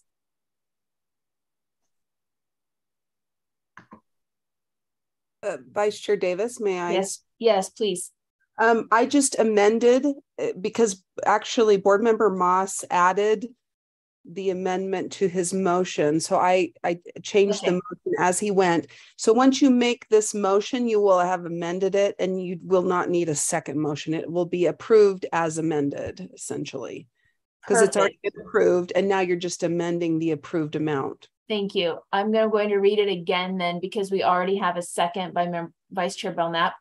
And so the motion on the floor is that the board amend the amount of $5,764,348 in the USBE market rate adjustment business case and adjust it to $6,894,903, including $300,000 for CTE administrative costs.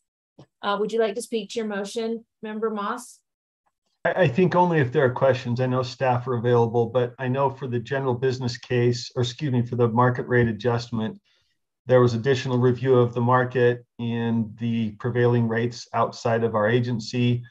As to the CTE portion, they have not been able to receive cost of living increases over the last few years. And so they asked that they be included in some of those adjustments. Their funding is a bit more complicated because they're federal and state streamed. I think Talia is here if there are more detailed questions about that one. Thank you. Member Earl, do you have a question on this? I think that answered my question, maybe, because I was trying to understand why it wouldn't have been added in already, but you're saying because of the complications of having it associated with both federal and state funding, it doesn't adequately provide for that. Am I understanding that right? That's my understanding. They have a supplement, not supplant rule, somewhat similar to SPED. And so that has resulted, as I understand it, in not receiving rate increases sufficient to keep up. I know Talia could go into more detail if she's here. I had the same question, but I like that we're rolling them together in one ask instead of two separate asks. Member Hart? Nope, I'm just in line. Okay. Seeing no other hands, we have a motion on the floor. Member Belknap. Yeah, I have a comment and then I'm in queue, but I would like to make a comment on this, that if we don't continually work to make our office viable, that no one else is going to fight for finances or FTEs in our office. So I feel really strongly about this one. Thank you. Thank you.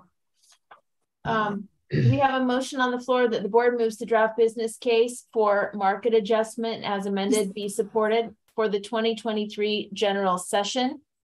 Member Straight? Yes. Member Norton? Yes. Member Moss? Yes. Member Hymas? Yes. Member Lear? Yes. Member Hutchings? Yes.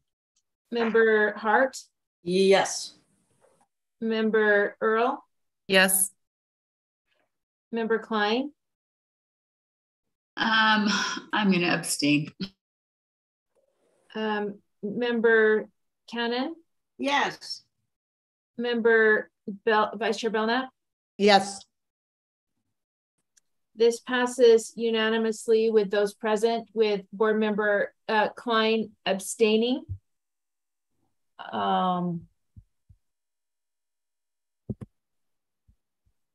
Okay. Now you may have to help me. Was it, I don't know who's in queue for. Member Klein, are you in queue for a business case? No. Okay, member, I don't remember who was first. Member Hart? It is to amend a business case that's already moved forward. Is this the appropriate time? Yes, seeing no other hands that are bringing forward the 13 business cases that had not been discussed. Okay. And I actually think, can I add, Member Moss, were you going to make a collective motion on that, or do we want to go for these individually? Sorry, on the market rate adjustments? No, on the amended business cases. Okay. I just have one more, and that was an amendment. I have one other on an amended, and I can hold them. Okay. If someone is going to make a collective move to move forward the amended cases, let's take that motion first. If not, I'll attempt it. I'll attempt it. I don't know if somebody will divide it, but I'll try. Okay. I move that we approve the amended business cases, family engagement specialist, teacher leader mentoring, BTS, educator licensing, forward to the, help me. Be supported for the 2023 general session. Be supported for the 2023 legislative session. Thank you. Do we have a second? Second. Board Member Cannon. Okay, thank you. Would you like to speak to your motion? Yeah, all of the information on the changes is in backups. So that was previously available to the public. Several of these, if not all of them, were adjusted based on collaborative efforts with board members, RESA directors, other stakeholders, and in at least a few cases, we were able to dial down the fiscal requests. And upon review, they look stronger than they looked the first time. So I'm ready to move them forward. Okay, thank you. Vice Chair Belknap, do you have a comment on this? Just in queue. Member Earl? Yeah, there's two motions on the Beverly Taylor Sorensen. The second motion prioritizes it above something else, but it seems to me like we really can't do that if eventually we're going to be actually as a board prioritizing. So it kind of throws that mechanism off.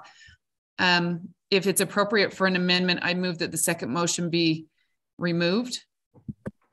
Yes, and my motions were only for the amendments, not for the priority. Oh, okay. Okay, thank you. Then I won't need to do that. So I was wondering if that was Member Hart. Oh, Yeah. Sorry, Member Earl. I didn't mean to cut you off. That's all right. Go ahead. So Member Earl, your motion included everything except the second BTS motion? Yes, because only the amendment. Okay. The first one had the verb amend. Correct. And the second one had the verb prioritize, and I only want to amend. Okay, sorry. I appreciate that. No, I needed to clarify. Thank you. Do we have discussion to the motion? Let me just scroll a little bit so we can see all four. Thank you. I'll give you a second to look at that again. And I'll scroll up a little bit more so we can see the whole thing. Thanks. Member Lear. Thank you. I couldn't find my button. I came late to the party. So did any of the amounts change on those four? Yes.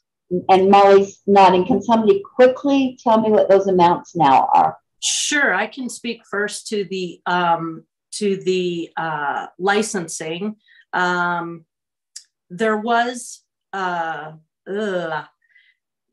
request for assisting with the coursework for the educator competencies. That request was significant. I believe it was 9 million. It was several millions, and it dropped to 2.4.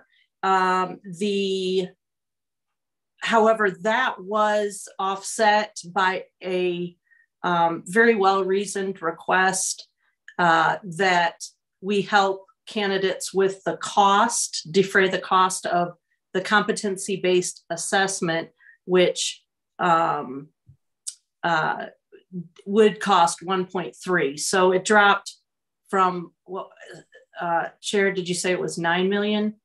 It was over 10 originally. Yeah, so, well, and that part dropped to 2.4, but then we added 1.3. So the net amount goes to, this might be phone a friend from the staff. Yeah, and I was referring to the total cost of the original. Yeah. So right, okay, here it is. The total funding request would go from over 9 million to 6.495. Okay. And BTS 3 is one time, and of that 1.3 one time. Okay. And BTS, anybody can speak to that change amount? This is Kathy Jensen. Go ahead, Kathy. There is no change to the amount. There is just change to the language. Changing the 4 FTE to a up to 3% of the total allocation, and then no change to the total amount. Thank you. Thank you, Director Jensen. And then there are 2 more there. And I should. And we already discussed the amounts on the market rate adjustments. No, and then the 2 above that, though. The 2 above BTS. Member Moss, do you want to address those? Yeah, there's no change on the amount of family engagement. It was just some clarity and changing of purpose that this person could help reach out and support and train LEAs if they requested. The second one on teacher leadership, that's the one where we dropped it from 3.5 to 2.4. So the original business case had 4 elements. Those were combined, streamlined, and the amount reduced by about $1 million. Thank you for indulging me. I appreciate that. I can vote more intelligently. Thanks. Thank you. Member Klein? Yes, I just wanted to make a motion to divide the first 2 from the last 2. There is a motion to divide the first 2 from the last 2. Do we have a second? I'll second it. Member Earl, second. Did you want to speak to your motion, Member Klein? No. Okay, there's a motion on the table to divide the first 2 from the last 2. Member Straight? please vote. Sorry, what was that? No. Member Norton? No. Member Moss? Yes. Member Lear? No. Member Hymas? No. Member Hutchings? Member Hutchings? No. Member Hart? No. Member Earl? Wait, that wasn't me. Oh, I think we got 2 from maybe Member Hutchings. Oh, okay. Yes. Member Earl? Yes. Member Klein? Yes. Member Cannon? No. Member Belknap? Yes.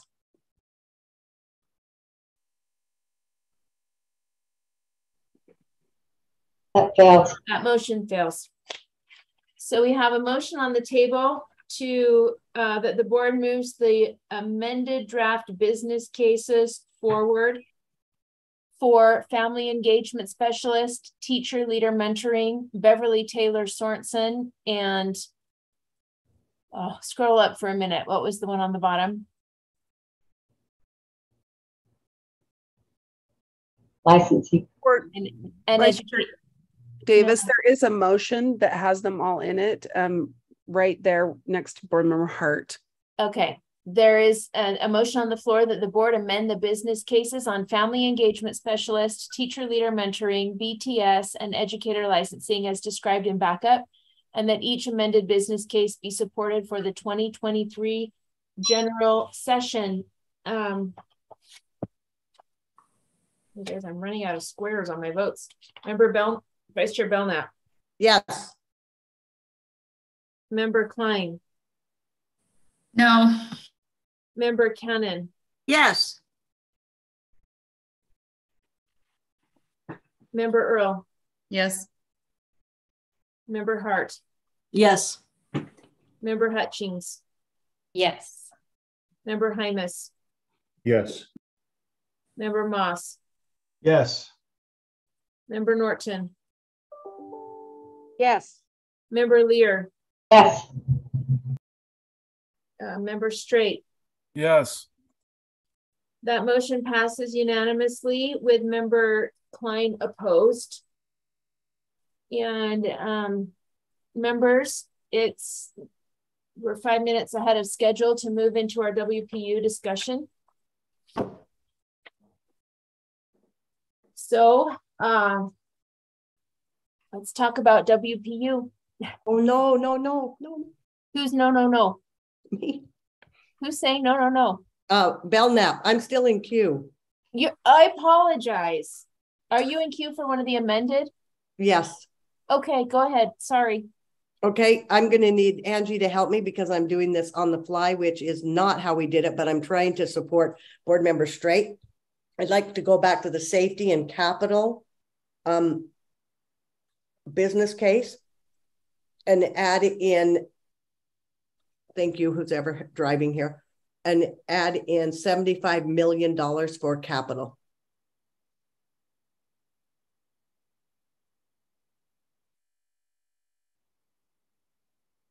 Can somebody find that and put that in there?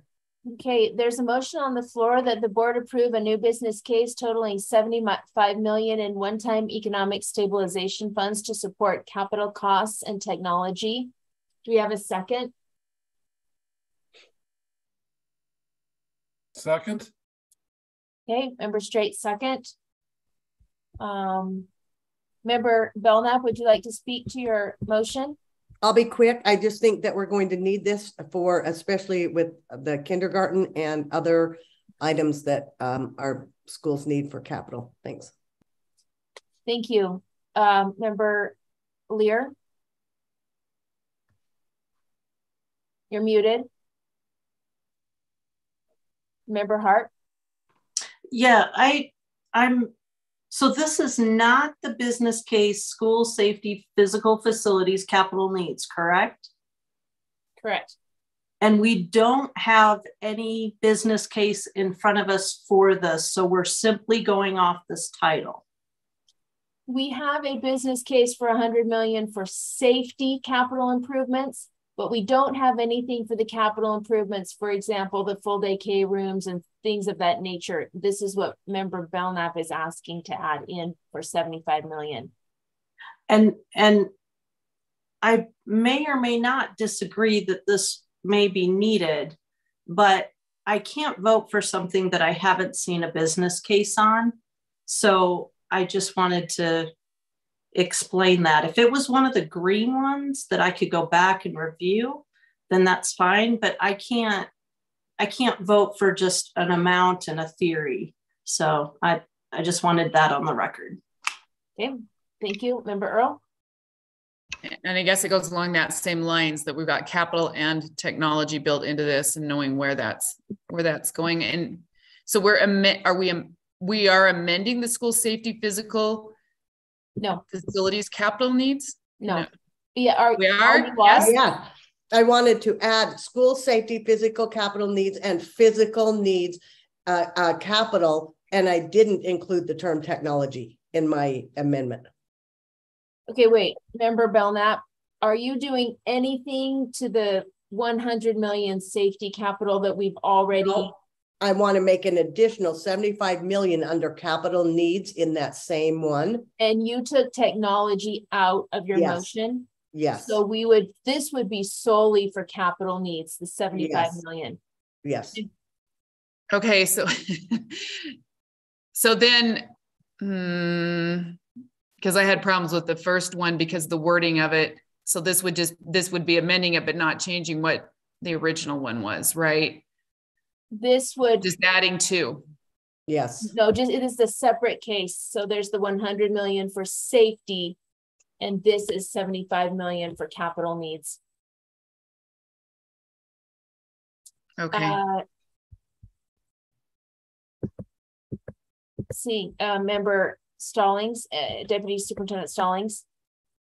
Thank you. I guess I'm hearing two things. At one time, I've heard we're amending the school safety physical facilities capital needs business case that already exists to add 75 million. Is that true? And maybe broaden the uses, or is it a new one? I apologize.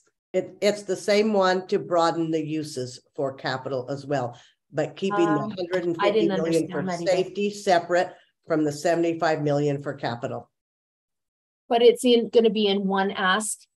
Yes. So legislature. Point of order. That's going to be delineated for 100 million for safety and 75 for other capital needs. Is that correct, Vice Chair Belknap? Yes, thank you. That's helpful. Thank you. Member Hart. So I go back to that one, and that's where the backup information is. Correct. So this now is an amendment to the business case that already exists, and it is amending it from 100 million to 175 million, and it's opening it up for capital needs for safety and other capital needs as has been expressed by the LEAs. And delineated in there, the difference. I now understand for now. Thank you. Member Straight. I would like to add that last year when we did the business case for curricular and co-curricular fees, that we actually took the data that had been put together in response to the LEAs and their priorities.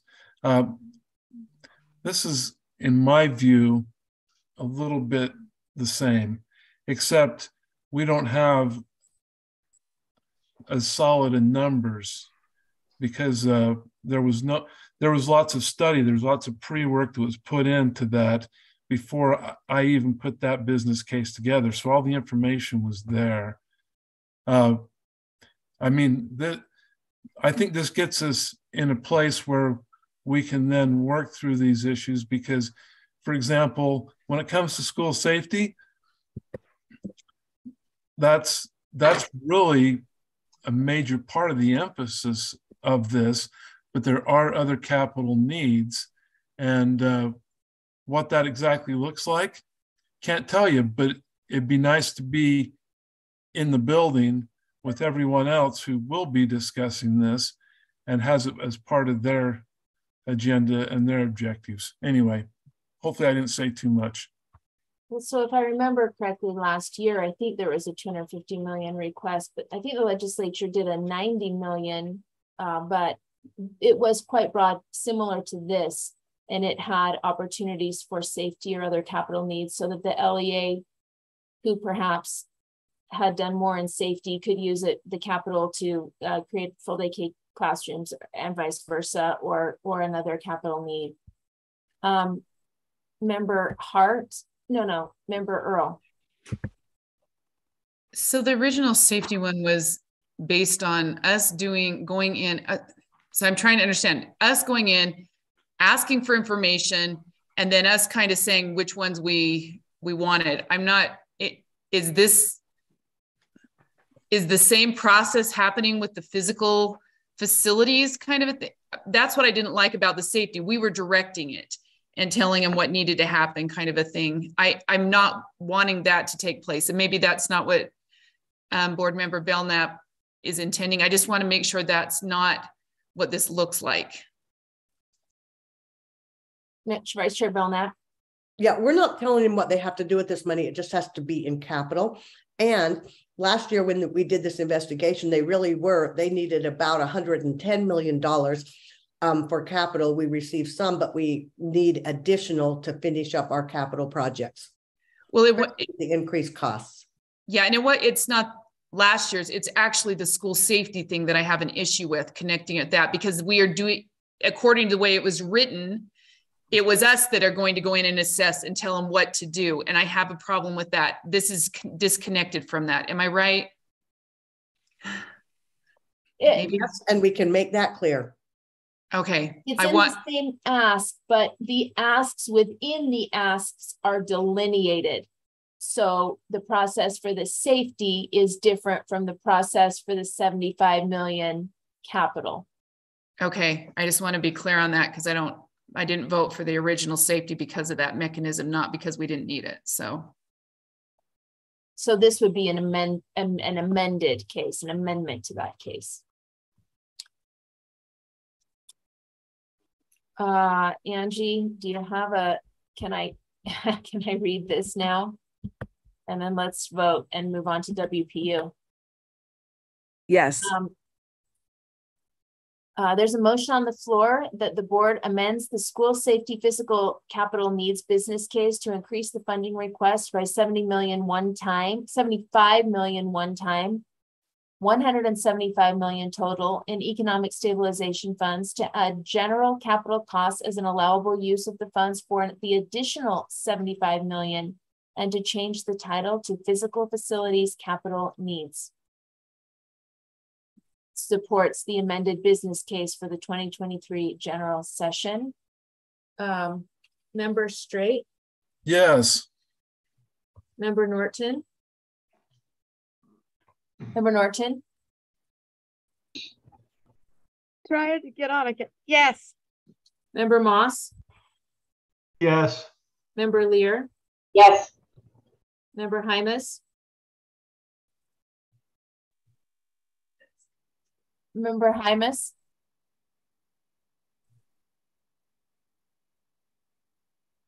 Member Hutchings? Yes. Member Hart? Yes. Member Earl?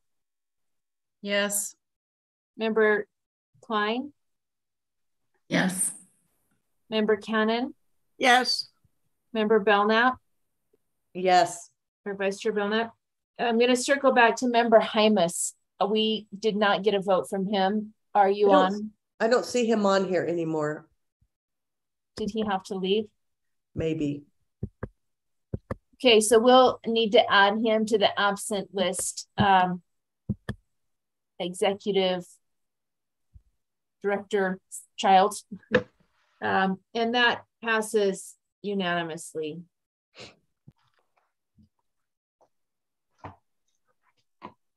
So we're now moving into our discussion on WPU, and I'll entertain motions if anyone has any.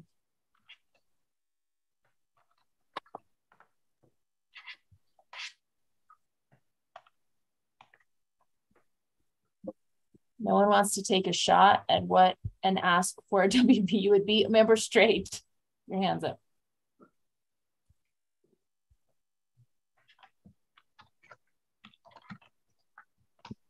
Member Straight, you are muted. Sorry. So I'll just throw this out there. Let's start with 10% WPU. I know in my experience that was the minimum in determining in our local city what needed to happen, and that's about where we were at. I think that's a good starting point. We need to attract educators. We need to support staff. I think it's part of our general need to incentivize going into education. We have a large COLA, cost of living. I know the formula is the average over 3 years currently in place, which would not be 10%, but it'd be close to just a 1 year average. But yeah, we need to, and I think that's the minimum. Okay, we have a motion on the floor that the board amend the business case on the WPU to be a 10% WPU increase. Do we have a second? Yes, Norton. Okay, second, Norton. Member Straight, you spoke a little bit already to your case. Did you want to speak again? No, everyone else needs a turn. All right, I have 3 hands and I'm not sure which came up first, so forgive me if I take you out of order. I'm gonna just go with who's on my screen on the top to bottom. Vice Chair Belknap? That actually is the order, Vice Chair. Oh, okay. Just so you know when they come up. I have 2 clarifying questions. One, are you talking 10% increase plus the 2.5 that's an automatic part plus part of the stabilization? Well, my intent is it be inclusive at this point, but I am not absolutely sold on this number, and I just don't want it to be less. But it's part of, everyone should do their own thoughts on it, and then. Okay. My second clarifying question, Vice Chair, is I don't know if Deputy Superintendent Scott Jones is on, but I'd like to know what the total amount of money is for a 10% WPU increase. And then we've also seen what our totals are of our requests, not including this, and we can ask for it all, but we can't get it all. And so may I have that approximate amount for a 10% increase? Chair. Madam Chair. Yes, please. So Deputy Superintendent Jones, so for planning purposes, 1% increase to the WPU would be approximately 40 million this year. 40 million is probably a little too high, but for planning purposes, 1%. So a 10% increase would be at this point in the process around 400 million. And then if I may, Madam Chair, just maybe some technical wording on the motion. What you're seeking is a 10% increase to the value of the WPU.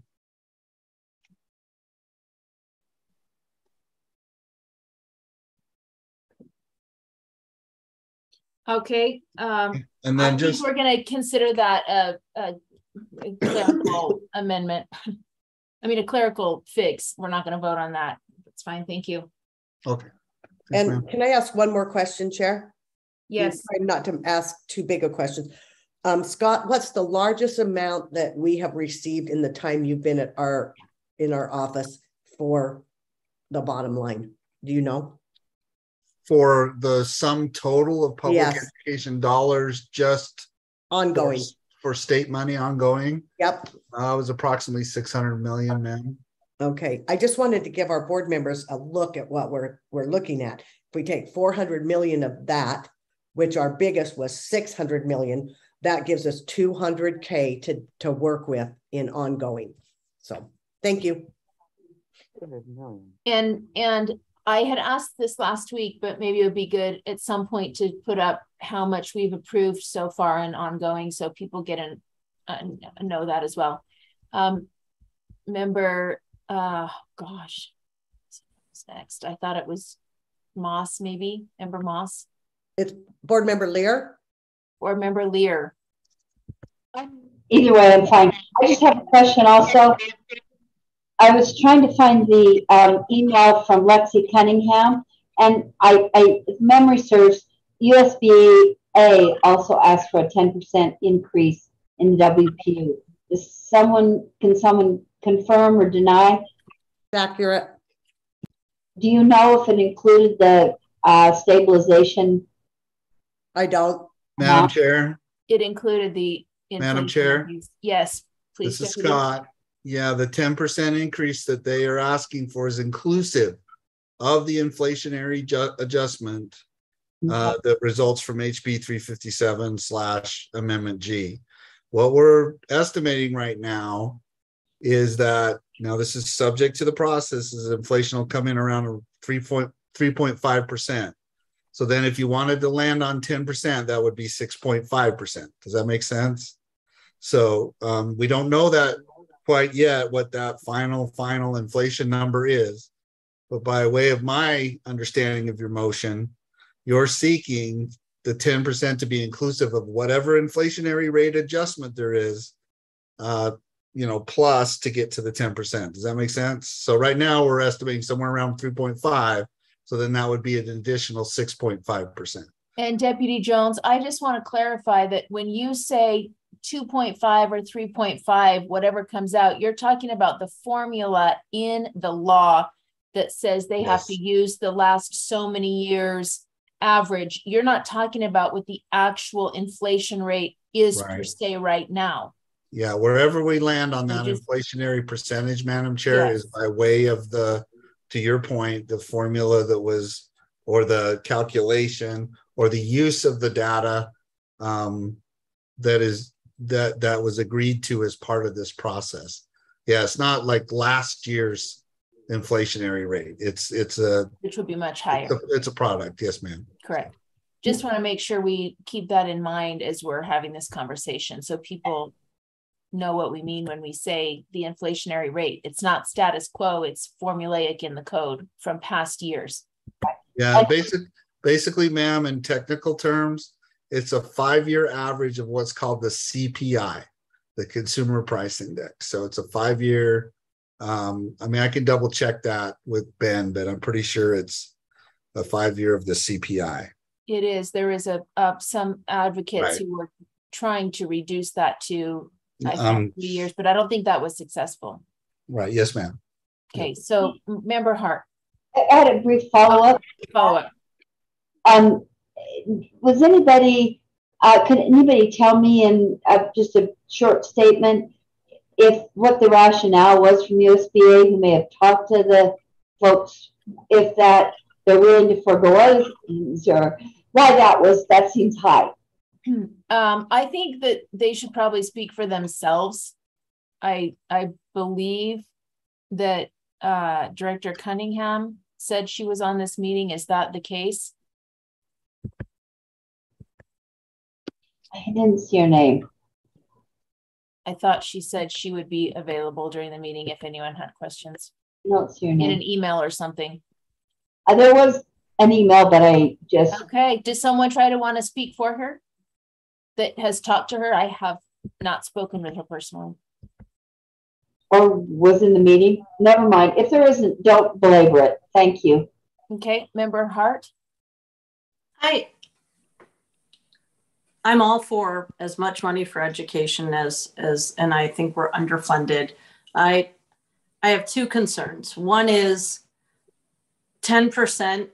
I remember distinctly my very first official board meeting, or maybe it was the second, being laughed out of town because a legislator asked how much we were going to need to recover from the pandemic. Now, interestingly, that's how much ESSER money we got, and we used every bit of it, and could have used more. So there's that. But I really am sensitive to the fact that 10% is, quite frankly, a breathtaking amount. But then when you put it in context of inclusive of those other things, why couldn't we state it as a WPU plus blah, blah, blah? Because one way, certainly, I realize it's the same thing, but it just, I don't know. That's one thought I had. The second is, do we do this now? I'm wondering if this just seems a bit early.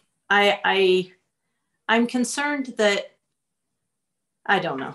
Those are two thoughts I had, and I'm struggling with that. And so I don't know how I would vote. To answer that process question, Member Hart, we usually in the past have included the WPU request in the priority list. I mean, I personally have always thought they should be separate. There should be a WPU ask and then a priority list. I don't know how the rest of the board members feel, or if someone wants to make a motion that the WPU conversation be postponed to October. But I think Deputy Superintendent Jones, correct me if I'm wrong, it is part of the law require us just to give a prioritized list to the governor, or also to include whatever amount we are going to be asking for the WPU, or is that sort of just understood? And do we have flexibility if we don't want to have that WPU conversation today? Do we have that luxury?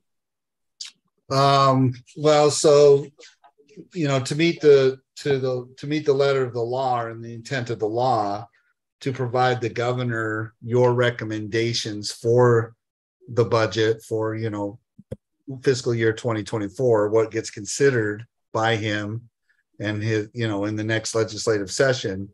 Every year I've been here, we've always have included a recommended percentage increase to the value of the WPU as part of that package. I mean, you know, to answer your question, ma'am, you could wait until October. There's nothing that specifically stipulates that you have to provide that number as part of the overall process, but we would really need it to, you know, fill out the budget prep process and do all those types of items. So, I mean, every year I've been here, we've always had at least some indication of the board's intent or recommendation on, if you will, or request for an increase to the value of the WPU as part of the overall package that you submit in accordance with the Budgetary Procedures Act to the governor's office. So you could do it on October, the first weekend in October when we have board meetings, but it wouldn't be included in a rank order list as one of the 12 options. It would be a separate piece because we would have already done the rank order lists. Sounds like I see the wheels turning, Vice Chair Bowman, but I have a follow-up. Yeah, and I appreciate that information, Deputy Jones. It seems somewhat insensitive to put out a request without having some more information about what's coming the state's way. It's kind of like saying, no matter what the situation is, this is what we want, period. And I understand. And so that was just something I wanted details on. I do think that we can prioritize WPU without having the amount. We still know that where that fits in our prioritization, but I don't have enough experience to really feel strongly about waiting or not. I needed more information because it didn't seem intuitively like it made complete sense. So thank you. Thank you. None of it ever does because we're doing this without revenue and we have to. But I did see an article that the Utah Taxpayer Association came out with projections, revenue projections. Deputy Superintendent Jones, is that purely speculative, or do we have any understanding of what could be available for funds this year? Well, there's certainly some indications of amounts. We don't have a specific amount yet. That comes out by way of the Executive Appropriations Committee process, which is later in the fall, right? So we don't, what we're here is, yes, there's a surplus. We hear terms like there's a lot of one-time money, but the specific amount is not really made available to us until after. That is part of the challenge here, right? Is by the law, we have to package this and make a proposal to the governor to include his budget without really knowing for certain how much money we have to work with. That typically comes out again later in the fall, as does the amount of the inflationary amount. That typically comes out towards the end of October, right? So again, right now we're looking closely that it looks like it'll be around 3.5%. but it won't be final until well after that timeline that you hit to put into your thing. So if you want to land on, 10%, the wording that you have right now is sufficient, right? 10%, which is inclusive of whatever amount is finalized within it. So if it ends up being, 3.2%, then we would add on the percentage to get to 10. Or, that I think that's pretty reasonable, right? I think everyone understands that it's a timing, and that because of the timing of the requirement for you to submit to the governor's office, there's still just not a lot of information that's available. And so that's typically why in the past, the decision has been, give a preliminary or, number of what percentage in the value of an increase to the WPU you want. And then as more information comes available, you can always adjust, right? Yeah. Or see what happens. So yeah. It's just, thank you. I've never seen it where okay, so this is my 7th year. I've never seen it where the board would put forward, well, yes, we want a WPU value increase, but no percentage on there. Not saying you can't do that, but in the past, we've always landed on at least one initial value, to put into the proposal. And then it also offers you an opportunity to consider it against the other requests when you do your prioritization exercise between this meeting and the October meeting. Okay. So, yeah, I'm going to move to the other hands now. Thank you. I was wondering if this is what LEAs thought they needed to stay status quo with the current inflation realities, or if this was going to be able to propel. That's a question we would have to ask them, though. If anyone has talked to them or knows that, that'd be great. Member Moss. Thanks. Quick question and potentially a motion. When exactly in October do we need to get this to the governor? We have a board meeting the first week of October. Yeah. Madam Chair, if I may. Yes. Typically, the governor's office, they're very good about this. They understand your timeline. So typically they give us 1 week or somewhere around 5 business days after your October meeting to put the package up to them. So there's no room for another meeting or something like that, right? I mean, they're being very reasonable in the sense that they even give us, your October meeting, because typically they've been due right before your meeting, or, like their different agencies will have submitted their packets even before you meet in October. We've been given a lot of support from them to be given that additional week after you meet in October to submit the package to them. Does that answer the question, Madam Chair? Yeah, thank you. Based on that, I'd like to bring a motion to delay the actual vote on this amount until our October study session, so we can take the discussion to date and then review additional information, both from the field and from projections on revenue. Thank you. There's a motion on the floor to delay this discussion to the October board meeting. Do we have a second? Second. I think I need to say it a little differently to postpone this agenda item to the October board meeting. We have a second, Member Belknap. Or actually, Member Moss, you talked a little bit already as to the why. Do you need to speak again? Well, just briefly, I think, there are both political and financial considerations here. I think this has been a great introduction to what we're seeing out there and what we're thinking. But I think another month of evaluating both the specifics that we're hearing from the field and, again, projection would help us to make sure we don't overshoot with the legislature, but we go up with a broken down, this amount in inflation and this amount from stabilization, WPU increase. I think we would just have a more thoroughly formulated opportunity to arrive at that exact number rather than shooting it up there now and then having to maybe revisit as we go forward.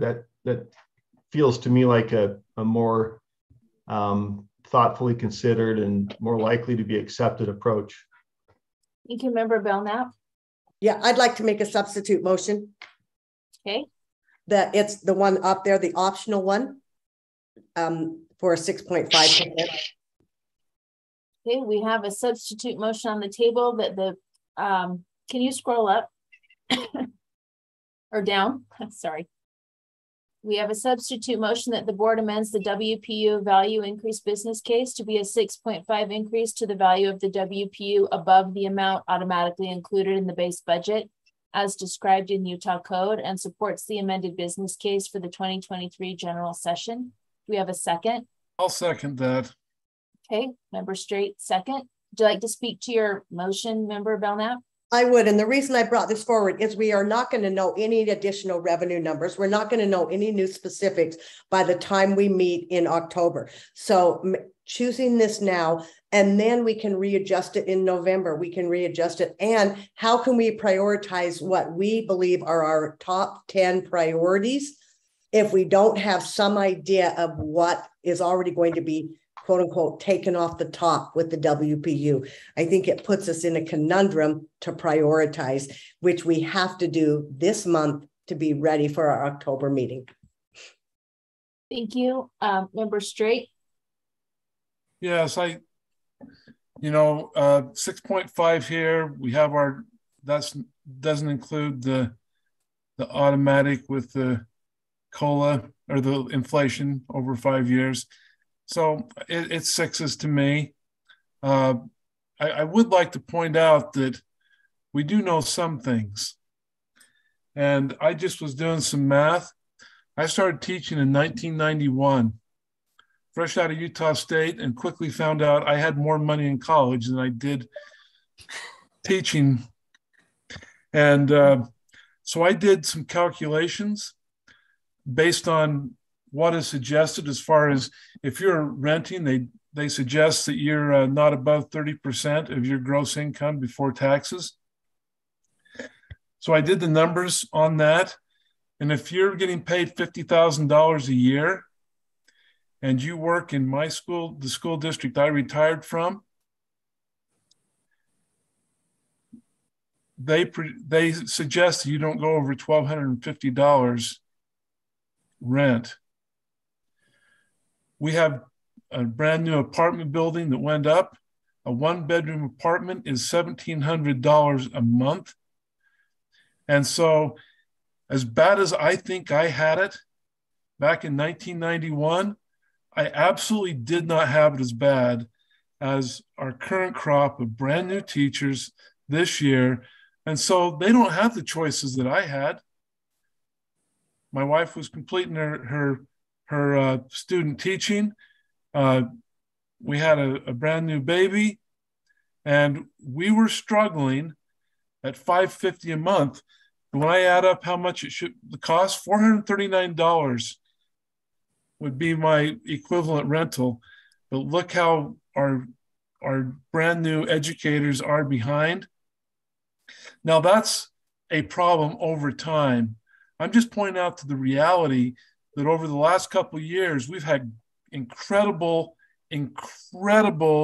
prosperity in the state of Utah. And I love prosperity, but guess what? I've been in my home that I'm currently in for 13 years. I could not afford to purchase my home. That's what these young people are facing. And we talk about trying to maintain, 10% really isn't enough. Sounds horrible. Sounds like a lot of money. But the truth of the matter is that we are losing purchasing power. And it's not me that pays for that, because I've been in my home for 13 years, but now it's doubled in value just in the last 2. I couldn't afford it. They can't either. And, we need to come to understand that. I will tell you that right now we have 800, we're a small city. We have 850 new housing units being built right this second. And the cost is not going down. But I can tell you that from the revenue side, we have more than a 10% increase in overall revenue for sales tax. Now, that might be a little skewed because our portion of that, we have a lot of grocery stores that go beyond our normal distribution, and a Costco, which leads to that.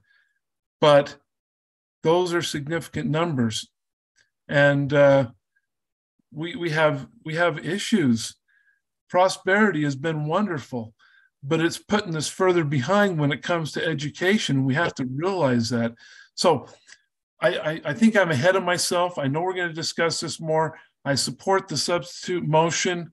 I think it looks a little different from that end, and we can talk about this next month, but I feel very passionate about this.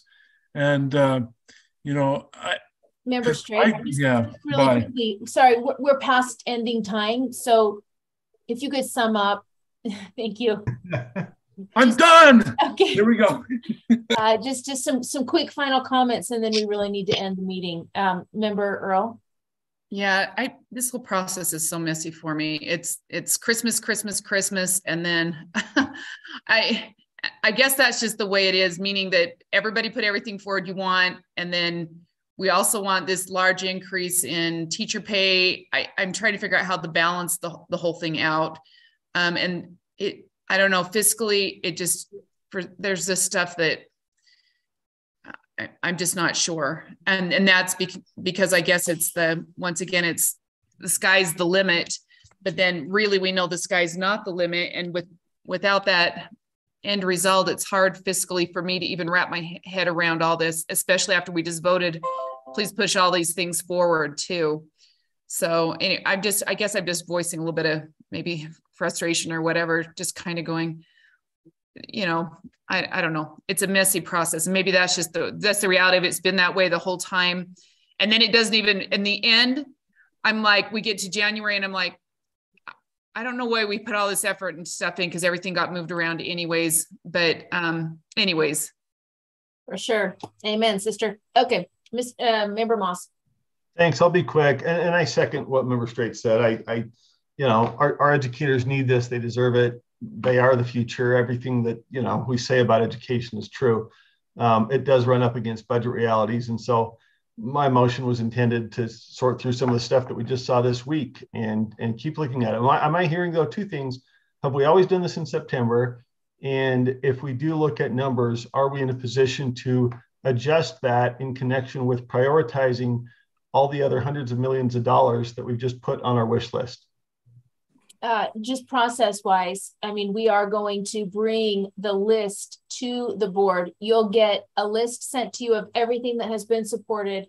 We'll do our prioritizing. We'll come back in October, and then we'll seek a motion to support that list or send it to the governor's office. And so, theoretically, hopefully we don't have a lot of these, but if you had to make a tweak to the WP or something, theoretically that could happen. Process-wise, someone correct me if I'm wrong. The WPU is not necessarily set in stone if we look at other things. Is that correct between now and January? That is my belief and understanding. Deputy Superintendent Jones, and probably is that a stressful answer, because really a lot of work goes into trying to prep up plans and presentations and things like that. But technically we could make an adjustment if we had to. Somebody correct me if I'm wrong. No, that's correct, ma'am. I mean, for the purpose of the fact that there is the law that requires you as the board to submit a budget proposal to the governor's office, right, by that timeline or under that timeline, you do that. That doesn't mean that as more information comes in, that you can't make adjustments with the governor's office and the legislature. I mean, you know, fair is fair. There's a lot of support and recognition that so the time frame year to year is the September to September time frame for the data that's needed to compute whatever that percentage of the inflationary adjustment itself is going to be. So where we have 4 years and 11 months worth of the 5 years of data, we're not going to have that till after you meet in October, right? So there is room to make your adjustments, because the governor puts out his budget or his proposal to the legislature, typically somewhere around the last week in November, early December. So we're very good. We have a very good relationship with the governor's office, to where if there was some other details that came available to do it, we just really try to make sure that, you know, we're following the law, and that you're provided, you, the board, are directing whatever request you need to meet these different milestones or gates, if you will, in the process leading up to when the gavel drops in the legislative session. So yeah, there's room for, there's always room for changes. Yes, thank you. We have Superintendent Dixon, and then Board Member Earl, and then we're going to vote, because we're 10 minutes past ending time, and we've already, you know, a few days ago extended this meeting to 3:30. I know people have things, so I could stay all night. Madam Chair, my comment is not germane to the motion, so I'll wait. It's just a question so that staff knows what to do with the remaining 8 cases moving forward. So I'll acquiesce to Board Member Earl, if that's okay. Okay, Member Earl.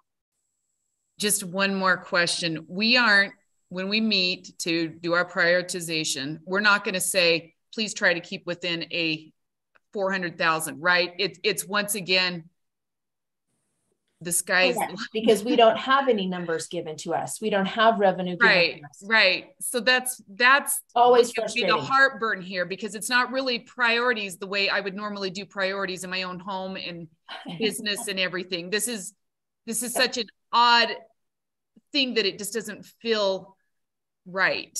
Yeah, it always is. Yes, thank you. Duly noted. Superintendent Dixon, did you want to go ahead and ask you? Well, go ahead and take your vote. I just want to ask about the 8 remaining cases. Okay. Just so that everybody leaves this meeting on the same page. Okay, we have a motion on the table that the board amends the WPU value increase business case to be a 6.5% increase to the value of the WPU above the amount automatically included in the base budget as described in Utah Code, and supports the amended business case for 2023 general session. Please vote. Member Straight. Yes. Member Norton. Yes.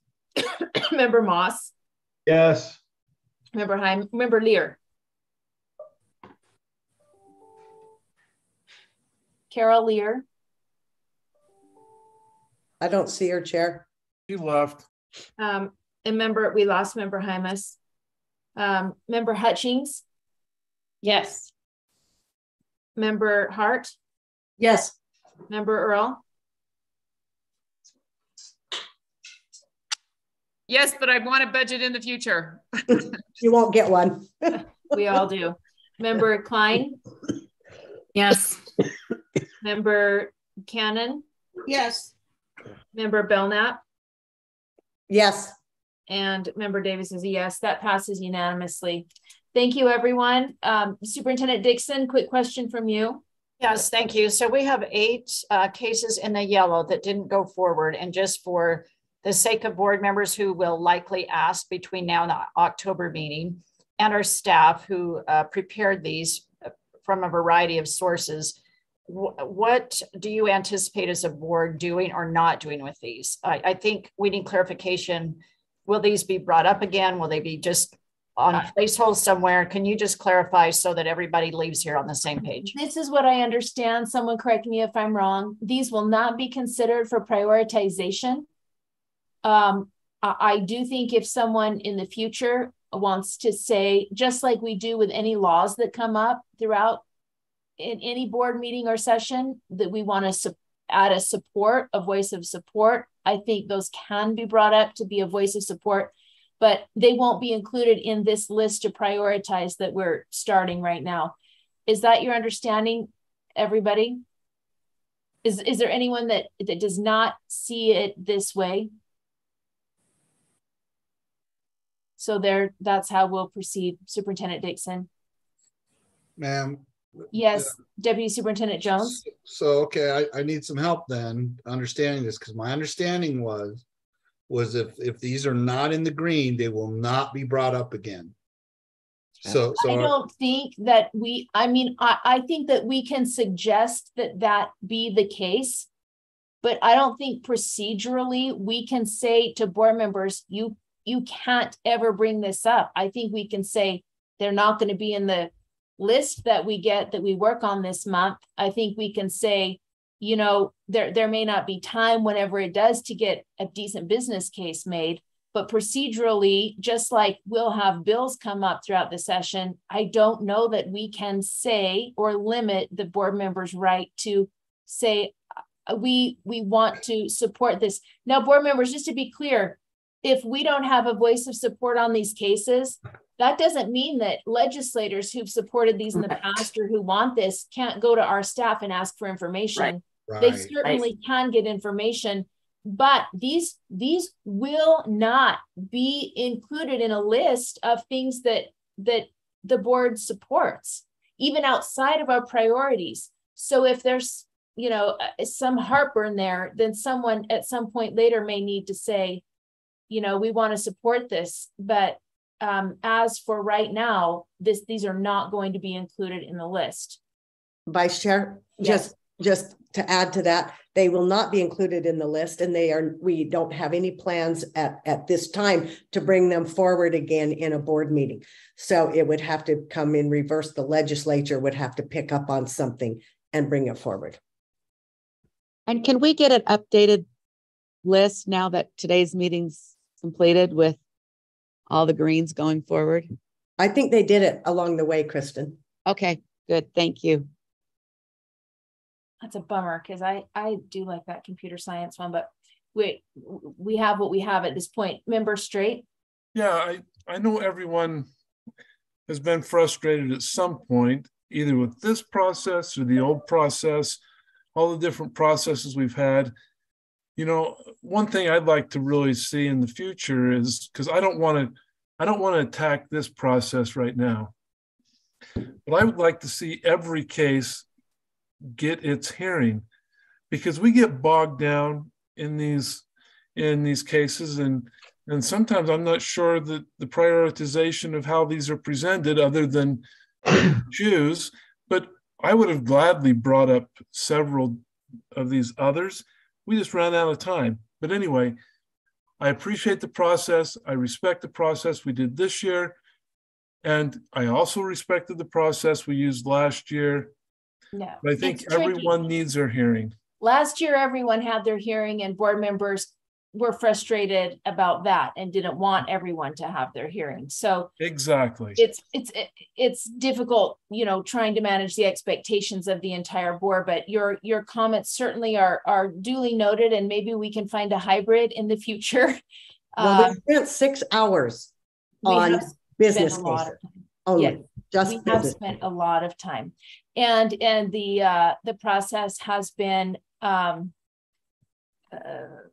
driven by board member requests initially, and then created with board member and staff collaboration.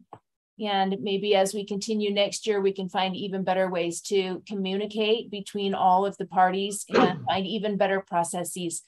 So, and this doesn't mean that it's totally over. I mean, if there's something you feel strongly about on this and an agenda item comes up again in finance, you know, there's nothing that precludes you from saying, I want to say that this is added to the supported list, even though it wouldn't be ideal. Vice Chair, I'm not sure that's exactly it. If 3 board members want to add it to an agenda item, it can go to the executive committee to be added to there. Correct. That's why I said, if there is an agenda item that is legislative asks, that's different. Yeah, it would have to be through the process. Yeah. Yeah. Yep. Okay. And we're on the same page. Thank you. Have a wonderful weekend. We're 15 minutes over, but I hope you have a great weekend, and we'll see you next time. Thanks, everybody. Thanks, Vice Chair. Had a heavy lift. Thank you. Thank you.